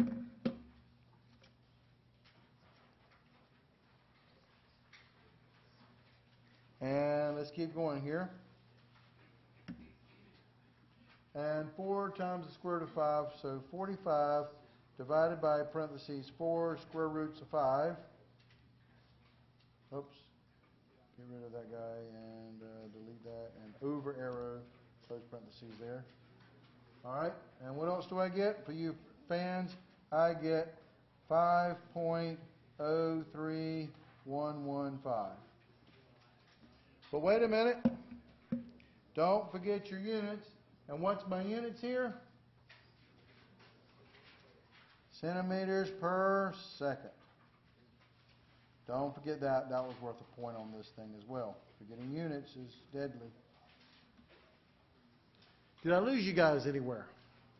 Was this that bad of a problem? Now, for a lot of people, doing this step 1, step 2, step 3 frustrates them. And if it does, that's okay. You go back up here and you sit there and take y and plug in y as the square root of x, get your equation, take derivative, find dx dz dt, solve for it, get your answer, and then start going back and try to figure out, put the parts into the answers. You'll get it that way too. If the words bother you, just get the answer that they asked for originally and then go back and try to figure out what goes where. That's another way you can do this if you don't like their directions. Does that make sense? Question? Yeah. All right. Here we go.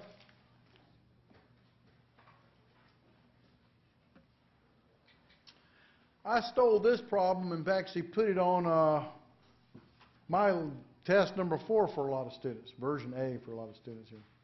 Okay, function f satisfies the condition below. Use the information to answer the questions below. All right? A function, okay, so the domain of the function is all real numbers except x equals 0. I have f of negative 1 equals negative 1. I have f of 1 equals 0. And I have f of 3 halves equals negative 1 half. X equals 0 is a vertical asymptote.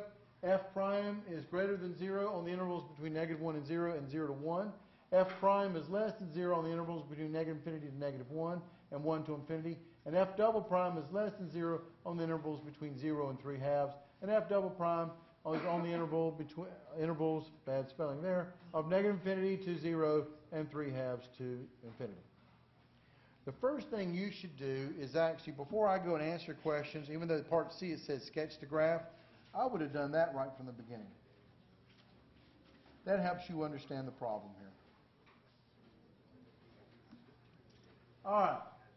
First things first, they gave you some points. When x was negative 1, so I'm going to make over here a mark, negative 1. When x is negative 1, y is negative 1. So I got a point right there on my graph. Okay? F of 1 is equal to 0. When x is equal to 1, y is equal to 0. So I got to go through that point. And they gave me one other point on this thing. And that other point on this thing was f of 3 halves. 3 halves happens to be 1.5, right about there. 1.5, I'm getting negative a half. So here is 3 halves. Here is negative 1 half. I'm going to go through this point right here.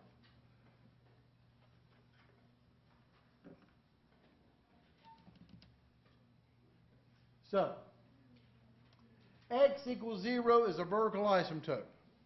How do I put that on my graph? X equals 0 is a vertical asymptote. X equals 0 is called the y-axis. Here's a line drawn in the sand that you can't cross. So which means as I get to a vertical asymptote, I've got to either blow up or blow down, depending on which side I'm on and how the function is going. So I'm either going to blow up to positive infinity or blow down to negative infinity on either side. What about this right here? As x approaches infinity, f of x is equal to negative 1. That is a definition. What is that definition? What do you call it when you take the limit as x approaches either plus or minus infinity? It's called the horizontal asymptote. So this is telling me the horizontal asymptote when x approaches positive infinity, I get the equation y equals negative 1. So down here on the bottom, y equals negative 1.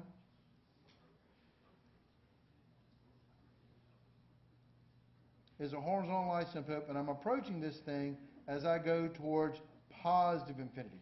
They didn't say anything about negative infinity. They just said positive infinity. So as I approach positive infinity, I'm going to level off to y equals negative 1. Remember, you can cross horizontal asymptotes. You can never cross a vertical asymptote. Okay? Horizontal asymptotes only tell me basically what's happening in infinity and or negative infinity. So here we go. Now let's go put all this stuff together on this particular problem here. F prime is greater than 0 on the intervals between negative 1 and 0 and 0 to 1. Negative 1 to 0, f prime is greater than 0. What does greater than 0 mean? It's increasing. F prime, it means derivative. It's increasing. So I know I'm going to be going up. I'm going to draw that very lightly in there, but you can see my line I drew in there. I'm going to be going up. Okay? Between negative 1 and 0, and between 0 and 1. And between 0 and 1, I got to be going up. And I got to hit this point right here, so I've got to be going up this way too. Very lightly drawn in there. And just some vertical lines, lightly, because I don't want to really see this. I know I'm going up. Now, let's put the rest of it in there about increasing, decreasing. F prime is less than 0, so I'm decreasing on the intervals between negative infinity to negative 1. So negative infinity up to negative 1, I know I'm going down, somewhere down here. And between 1 and infinity. 1 and infinity, I'm going down. But remember, I've got to go through this point, but I've also got to connect myself to this horizontal asymptote. So I've got these lines where I know I'm going up, I'm going down. Now I'm going to put my concavity in there through the second derivative.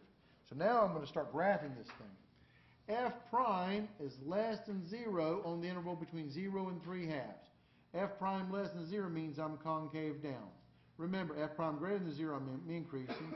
F prime less than 0, I'm decreasing. F double prime less than 0, I'm concave down. F double prime greater than 0, I'm concave up.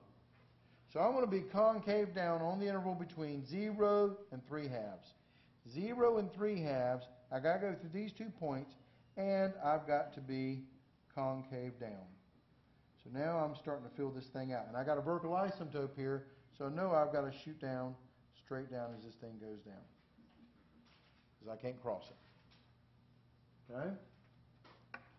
And I'm going to be concave up on the interval between negative infinity to 0. I got to go through this point, and between negative infinity to 0, I got to be concave up. I got to increase on this side. I'm going to be decreasing, so I'll be doing this. So there's my graph on this side. Remember, vertical asymptotes, I can't cross. And then the last part is I got to be concave up between 3/2 and infinity. So I'll be concave up, but I got to be decreasing to connect my points here. So that's concave up there. That makes 3/2 an inflection point. There it is. So here is my graph. Does that make sense? And that's the graph we were looking for. Now, once you get the graph, question? So how can 3/2 to infinity concave up if it's decreasing? Oh, sure. You can decrease means I'm going down, but be concave up means I'm going down, but I'm bent upward. So it looks like that. You read a graph from left to right. So you're going down, but I'm U-ed upward. Concavity is U upward. Does that make sense? So this is decreasing, but I'm concave up. Yeah, I mean, This is decreasing, I'm concave down. This is increasing, I'm concave down. Does that make sense? Okay. All right, now, let's go back and answer the questions. List intervals which the graph is concave up. Concave up dealt with what? Second derivative. It's right here. Concave up. What's my intervals? Between negative infinity to 0, union 3/2 to infinity. You can get it from the information here, or you can actually get it from the picture. Where am I concave up at? Negative infinity to 0, and I'm concave up from 3/2 to infinity. The second one is list any horizontal asymptotes. Did we have any horizontal asymptotes? Did we have any limits as x either goes negative infinity or positive infinity? Yeah, we did. There it is right there. But remember, horizontal asymptotes are y equals, vertical asymptotes are x equals. So what would be my answer here? Y equals, what was the horizontal asymptote? -1.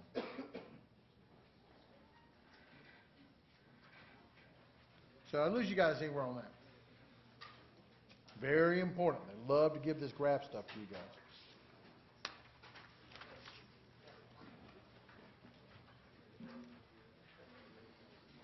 All right? I have a graph here. This is a graph of y equals f of x.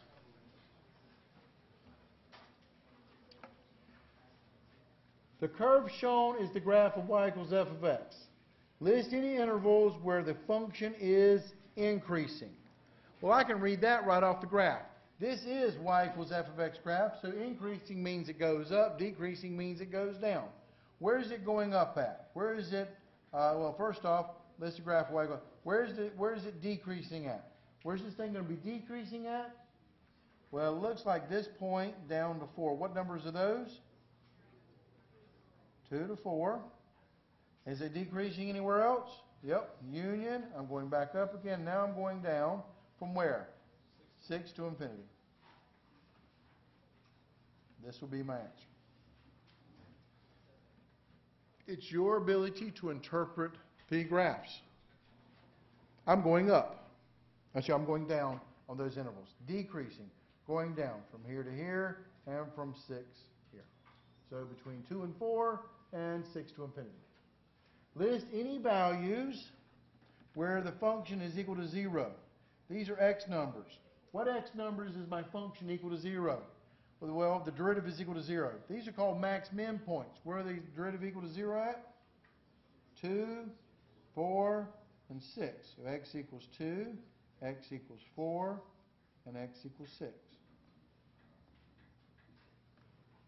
Does that make sense?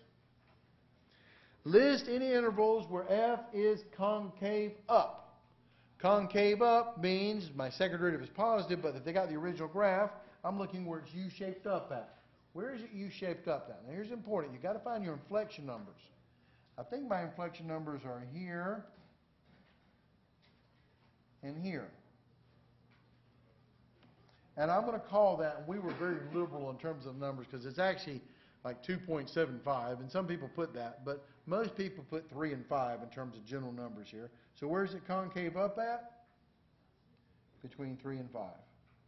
If you wrote like 2.75 to 5.25, yeah, okay, we'll give you that. But basically, we wanted those numbers 3 to 5. We're trying to make it match the numbers on the graph. Yeah? Between 2 and 6? Because 6, what's happening right here at 6? Is that concave up or concave down? It's concave down right about there, and then it's back to concave up. The 3 and 5 are actually the inflection points where they change concavity. And here's the one that killed people. Most folks got A, B, and C, but we graded it like this. 1 point, 1 point, 1 point, 12 points or something like that. All right, so give me the graph. What's the graph of what? What are we supposed to graph here? Sketch the graph of f prime of x. All right. The graph of f prime of x. The first thing, if you got the original function, you want to sketch the graph of the derivative, find the critical points where the derivative is equal to 0. Where are the numbers where the derivative is equal to 0 at? 2, 4, and 6. So at 2, the derivative is 0, so when you graph it, you'll be crossing the x-axis. 4 and 6. These are my critical numbers, so remember, this is the graph of f prime of x. My derivative graph. That's where the derivative is equal to 0. Now let's talk about the derivative here. What kind of derivative do I have on this function over here? Well, the function is increasing. What does increasing mean? The derivative is positive, which means, because it's increasing, which means my derivative is above the x-axis. So it looks something like this. Once you pass 2, between 2 and 4, what's my function doing now? Decreasing. That means my derivative is negative, or it'll be below the x-axis. And I got to connect my dots here, so I'm doing this connecting graph. This is continuous, so my derivative is going to be nice and continuous here. Now what's happening between 4 and 6? Between 4 and 6, I'm going back to what? Increasing, which means my derivative is positive. So now I have to have a positive derivative. I've got to connect these 2 points. Positive derivative means my derivative is above the x-axis. And then last but not least, after 6, what's my function doing now?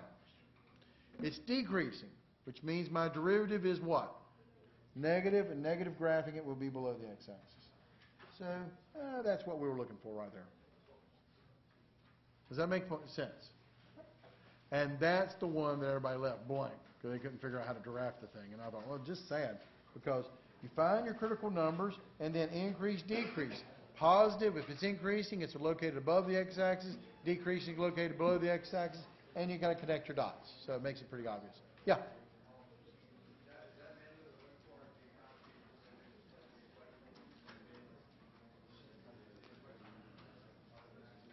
And I kind of did that. If you look at these inflection points right here, they really were my max and mins as I connected these guys over. Yeah, but we were very liberal because this is not a very elaborate graph, so therefore your answer is not going to be over elaborate. But we were looking for a general picture. How low and how high you went, we didn't care. Does that make sense? All right? Take a look at the next guy. All right, this one, and especially problem number 5. Problem number 5 killed students. Let you guys know. But let's look at number 4 first. Number 4 wasn't too bad. I think most people got number 4 because it's pretty straightforward stuff from chapter 4. Let f of x be equal to x cubed times e to the negative 4x. Find the derivative. What rule would you use to take derivative of this thing? Product rule. So the product rule. Take derivative first. 3x squared times the second e to the negative 4x plus the first x cubed times derivative of the second. What's derivative of e to the negative 4x? What rule would I use? Chain rule versions of e. Derivative of e to the x is e to the x, but derivative of e to a function is e to the function times the derivative of the exponent, which is negative 4. So, of course, you want to clean this guy up here. So, but this is my answer, and I would actually clean this up just to make it look good. F prime of x would be equal to 3x squared e to the negative 4x minus 4x cubed e to the negative 4x, just to make it look good. And circling my answers so the grader can go big old check mark and give me a bunch of points. Right? Part B. Factor the expression in part A to find the critical numbers for F. Yep, we gave you like 2 points or 1 point for this, but we were trying to set you guys up for stuff. If I was going to factor something out, what would you factor out of this guy? I would take an x squared out, I believe, right? Because that would be the smallest power between the two terms. What else could I factor out? E to the negative 4x. And when I do, what am I left with? A 3 from this term minus what? 4x from this term.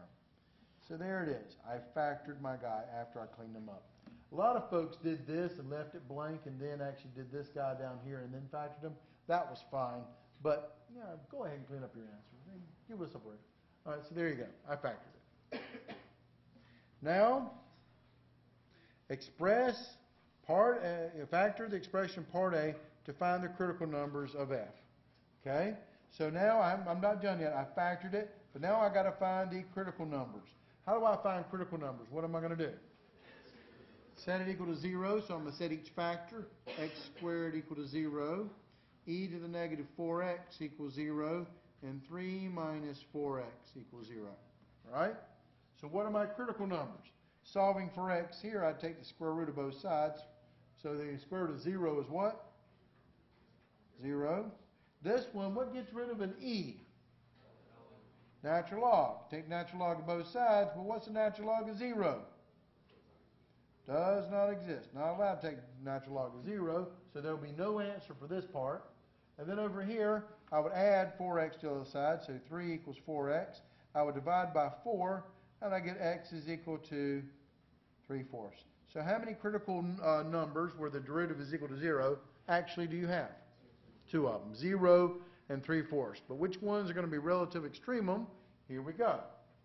Determine the intervals where f is increasing and f is decreasing, and show your work. Anytime we ask you for the intervals of something or other, what are you going to do?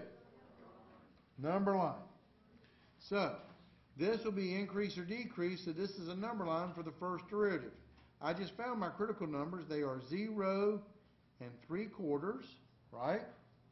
My derivative is actually in this factored form is x squared e to the negative 4x times 3 minus 4x.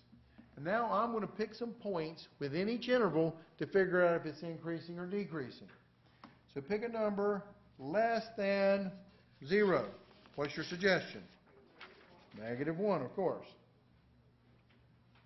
F prime of -1. Pick a number between 0 and 3/4. A half. Good choice. So I would do f prime of 1/2. Pick a number bigger than 3/4. I choose 1. Okay? Now, we do have calculators for this thing, and I would use my calculator because this E thing is going to be kind of nasty to plug into. So here I go. Using my calculator, this will be -1, plugging it in, -1 squared times E raised to the -4 times 1, -1, excuse me, plugging in -1 in for x, times parentheses 3 minus 4 times -1. and I get 382.187 something or other. Don't care. What is the sign of this number? Pick 1/2.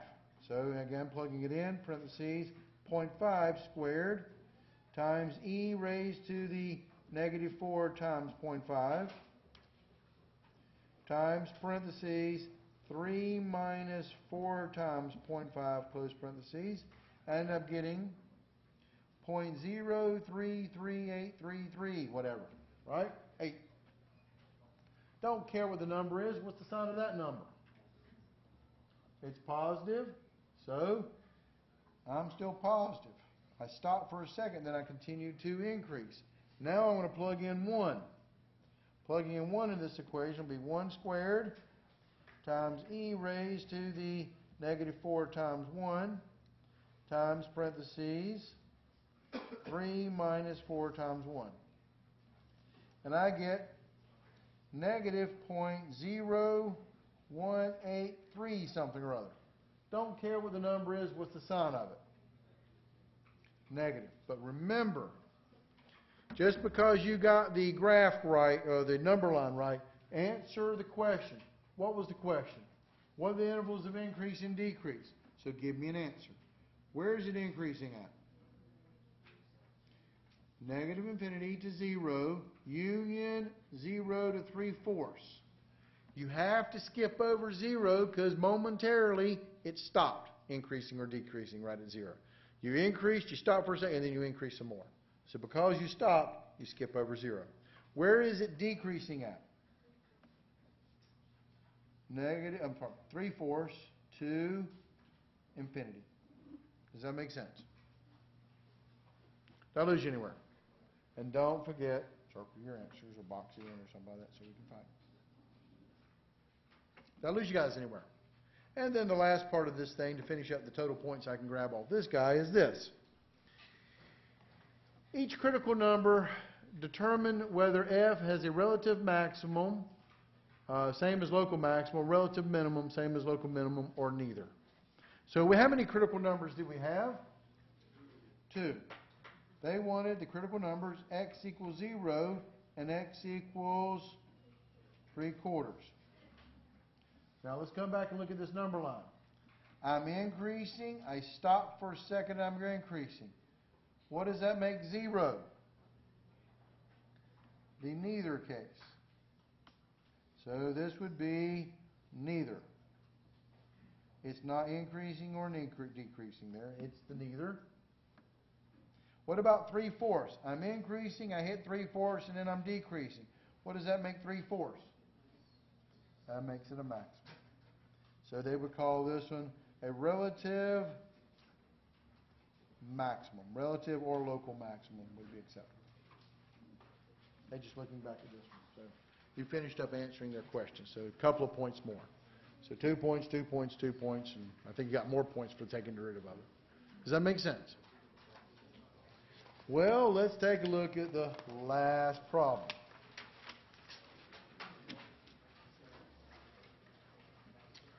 I had the fortune to grade this particular problem, so this was awesome. All right?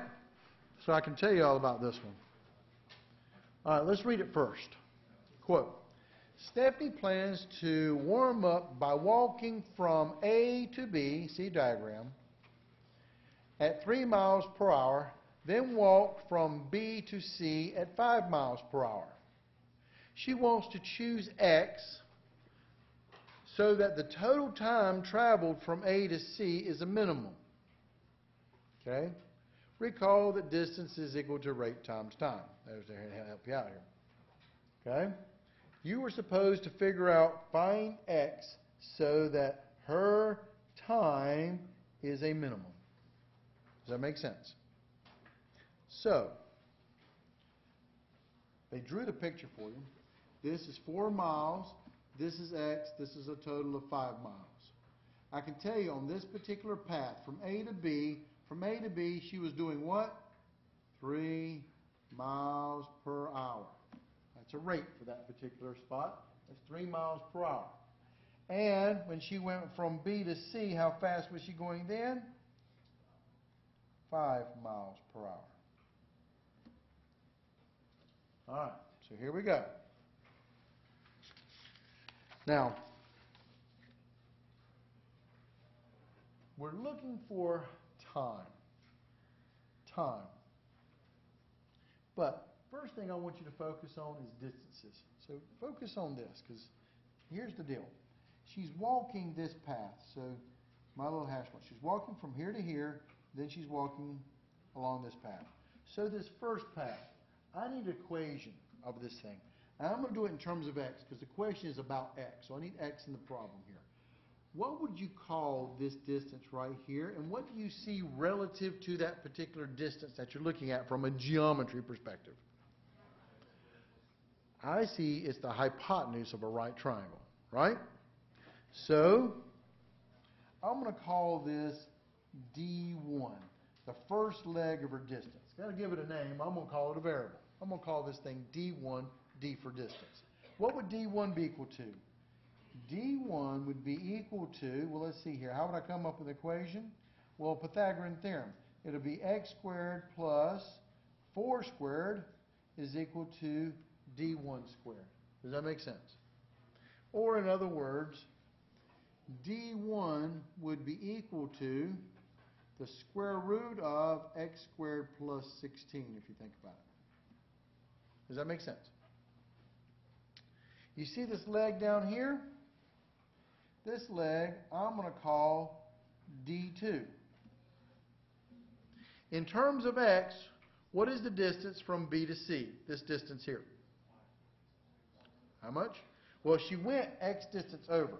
The whole thing is what? 5 miles. If this part is x, how much is this part? Outstanding. D2 is 5 minus x. The rest of it that she has to cover of the 5 miles. 5 minus x. Does that make sense? Did I lose you guys anywhere? All right. So now, here we go. This was the rate of the first distance, and this 5 miles per hour is the rate of that second leg of distance. First question, part A. Express time as it takes from walking from A to B at 3 miles per hour in terms of x. Here's the hint. Rate times time equals what? Distance. But they want time. What's time equal to then? Time is equal to distance divided by rate. Agreed? And for this, so time would be distance divided by rate. And what is the distance from A to B? What did I call it? D1. And what is D1 equal to? The square root of x squared plus 16 divided by, what was its rate? What was its rate when she was going from A to B there? Divided by 3 for that 3 miles per hour. And that is my answer for that part. It's distance divided by rate. The distance of this leg divided by its rate from the Pythagorean theorem. Part B, express the time it takes to walk from B to C at 5 miles per hour in terms of x.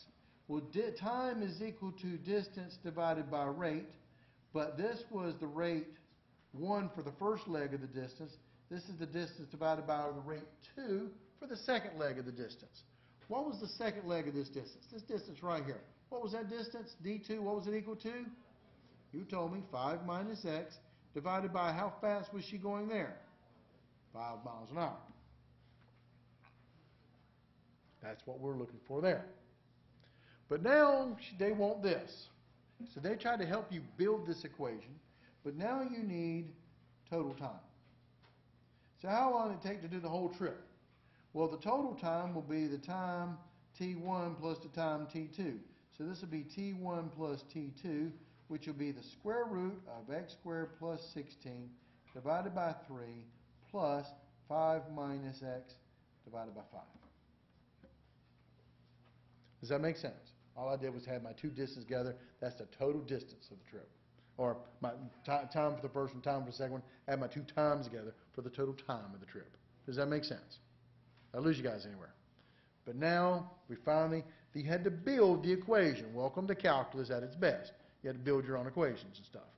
So now, use calculus, hint, hint, hint, don't graph it on your calculator and figure it out. Use calculus to find the value of x that minimizes the total trip time in part C and show your work. We want to figure out how far down the road she needs to go for her point so she can minimize her time to making this leg of this trip. How do you maximize or minimize anything? What are you going to do? Take derivative, set it equal to 0, and solve. Welcome back to Calculus 1. So, my total time, I'll call it big T, is equal to, cleaning it up, x squared plus 16 to the 1/2 power divided by 3 plus 5 minus x divided by 5. Now, I'm going to take derivative of this guy, set him equal to 0, and solve. Now, this is where a lot of folks completely fumble the ball out because you forgot to do one of the most important things. John's fundamental calculus. What's John's fundamental calculus? Clean it up first. Don't just jump in both feet, start taking derivative. Can you clean this guy up? You bet. I would do this. You're dividing by a constant here. Dividing by 3, you can pull constants out front, but it will show up as a what? A fraction. 1/3 times x squared plus 16 to the 1/2 power. It'll be a lot easier to take rid of that guy. But more importantly, this dude here. I'm dividing by a single term in terms of 2 terms. I can take that single term and put it under each one. 5 over 5 minus x over 5. And what's 5 divided by 5? That's just 1, right? So I've cleaned it up. Now, less chance for make a careless error when I take my derivative, set it equals 0, and solve. So here I go. T prime. The derivative of this thing is, well, chain rule on this first part, take the 1/2 out front. That'll be 1/3 times 1/2 x squared plus 16 raised to the what? Negative 1/2 chain rule. Derivative the outside, inside stays the same time. Derivative the inside, which is 2x, plus, and this is for your benefit, what's derivative of 1? 0 minus, what's derivative of x over 5, or otherwise known as 1/5 x? 1/5. Does that make sense? I'm going to set it equal to 0 and I'm going to solve, but before I do that, I'm going to clean it up some more. What is 3 times 2? 6. Times that 2. Well, that 2 cancels with that 2. So I'm left with, this is a negative exponent goes in the bottom. So this will be x over, that x stays on top, over 3 times the square root of x squared plus 16 minus 1/5 equals 0. Does that make sense? Because here's my cleaned up derivative, if you think about it. Have I lost you anywhere? Yeah. Explain that whole combining all the terms on the outside again. I get that you got 1/6 and then I got lost. Okay. Well, I called this 1/6, but then I saw I had a 2x up here. So strict multiplication division, things cancel. 2x on top, 2 on the bottom. What happens to the 2's? Cancel. So I cancel the 2's. Still leaves with a 3 down there. This is a negative exponent. Negative exponents go where? On the bottom. 1/2 power is a what? So it's a square root on the bottom. So I got the square root of x squared plus 16 on the bottom. This x is the only thing left on top, and there she is. Okay? And that was 0 and 1/5. I just left it there. Now I'm going to solve for x. So what am I going to do now? I'm going to move the 1/5 to the other side. So this is x divided by 3 square roots of x squared plus 16 equals 1/5. Now, from an algebra perspective, what are you going to do to solve for x on this thing? I'm going to cross multiply. Multiply by your common denominator if you want to, or cross multiply. It's the same effect. That'll be multiplying by 15 times the square root of x squared plus 16. But you really get this cross multiplication bit. This is going to give you 5 times x is equal to 3 square roots of x squared plus 16 officially times 1. All right, more algebra here, running out of room, but that's okay. What am I going to do? I'm going to solve for x. How am I going to solve for x? I'm going to get rid of my square root. What gets rid of a square root? Square. I'm going to square both sides. But be careful when squaring both sides. What is 5x quantity squared, also known as? 25x squared equals, don't forget, you got to square the 3. What's 3 squared? 9 times the square root squared cancels. That leaves you with just the x squared plus 16. Does that make sense? So I would distribute this is going to give me 25x squared equals 9x squared plus 16. I'm going to subtract 9x squared from both sides. And what is 25x squared minus 9x squared? Oh, I did. Oh, I forgot that. Yeah, thank you. I had to distribute. Now I'm just trying to catch up. You're right. I got to distribute here. And 9 times 16, careless error here. 9 times 16 is 144. Thank you. That's a 144. Thank you. Distribute. I'm going to subtract 9x squared from both sides. And what's that going to give me? 25x squared minus 9x squared is what? 16x squared equals 144. What am I going to do now? Divided by 16 on both sides. They work real hard on this problem. X squared is equal to 144 divided by 16 is a whopping 9. And now I'm going to take the what? Square root of both sides. And what do I get for x? Now officially it's plus or minus 3, but x represents a distance down the road that you're going. So what is the answer? 3, or she needs to go 3 miles down the road. X is equal to 3. Does that make sense? Did I lose you guys anywhere on this one? All right, before you guys leave, would you guys like to know the statistics on this particular exam, how you would have done compared to everybody else? All right. What do you think the class average on this particular exam, what do you think it was?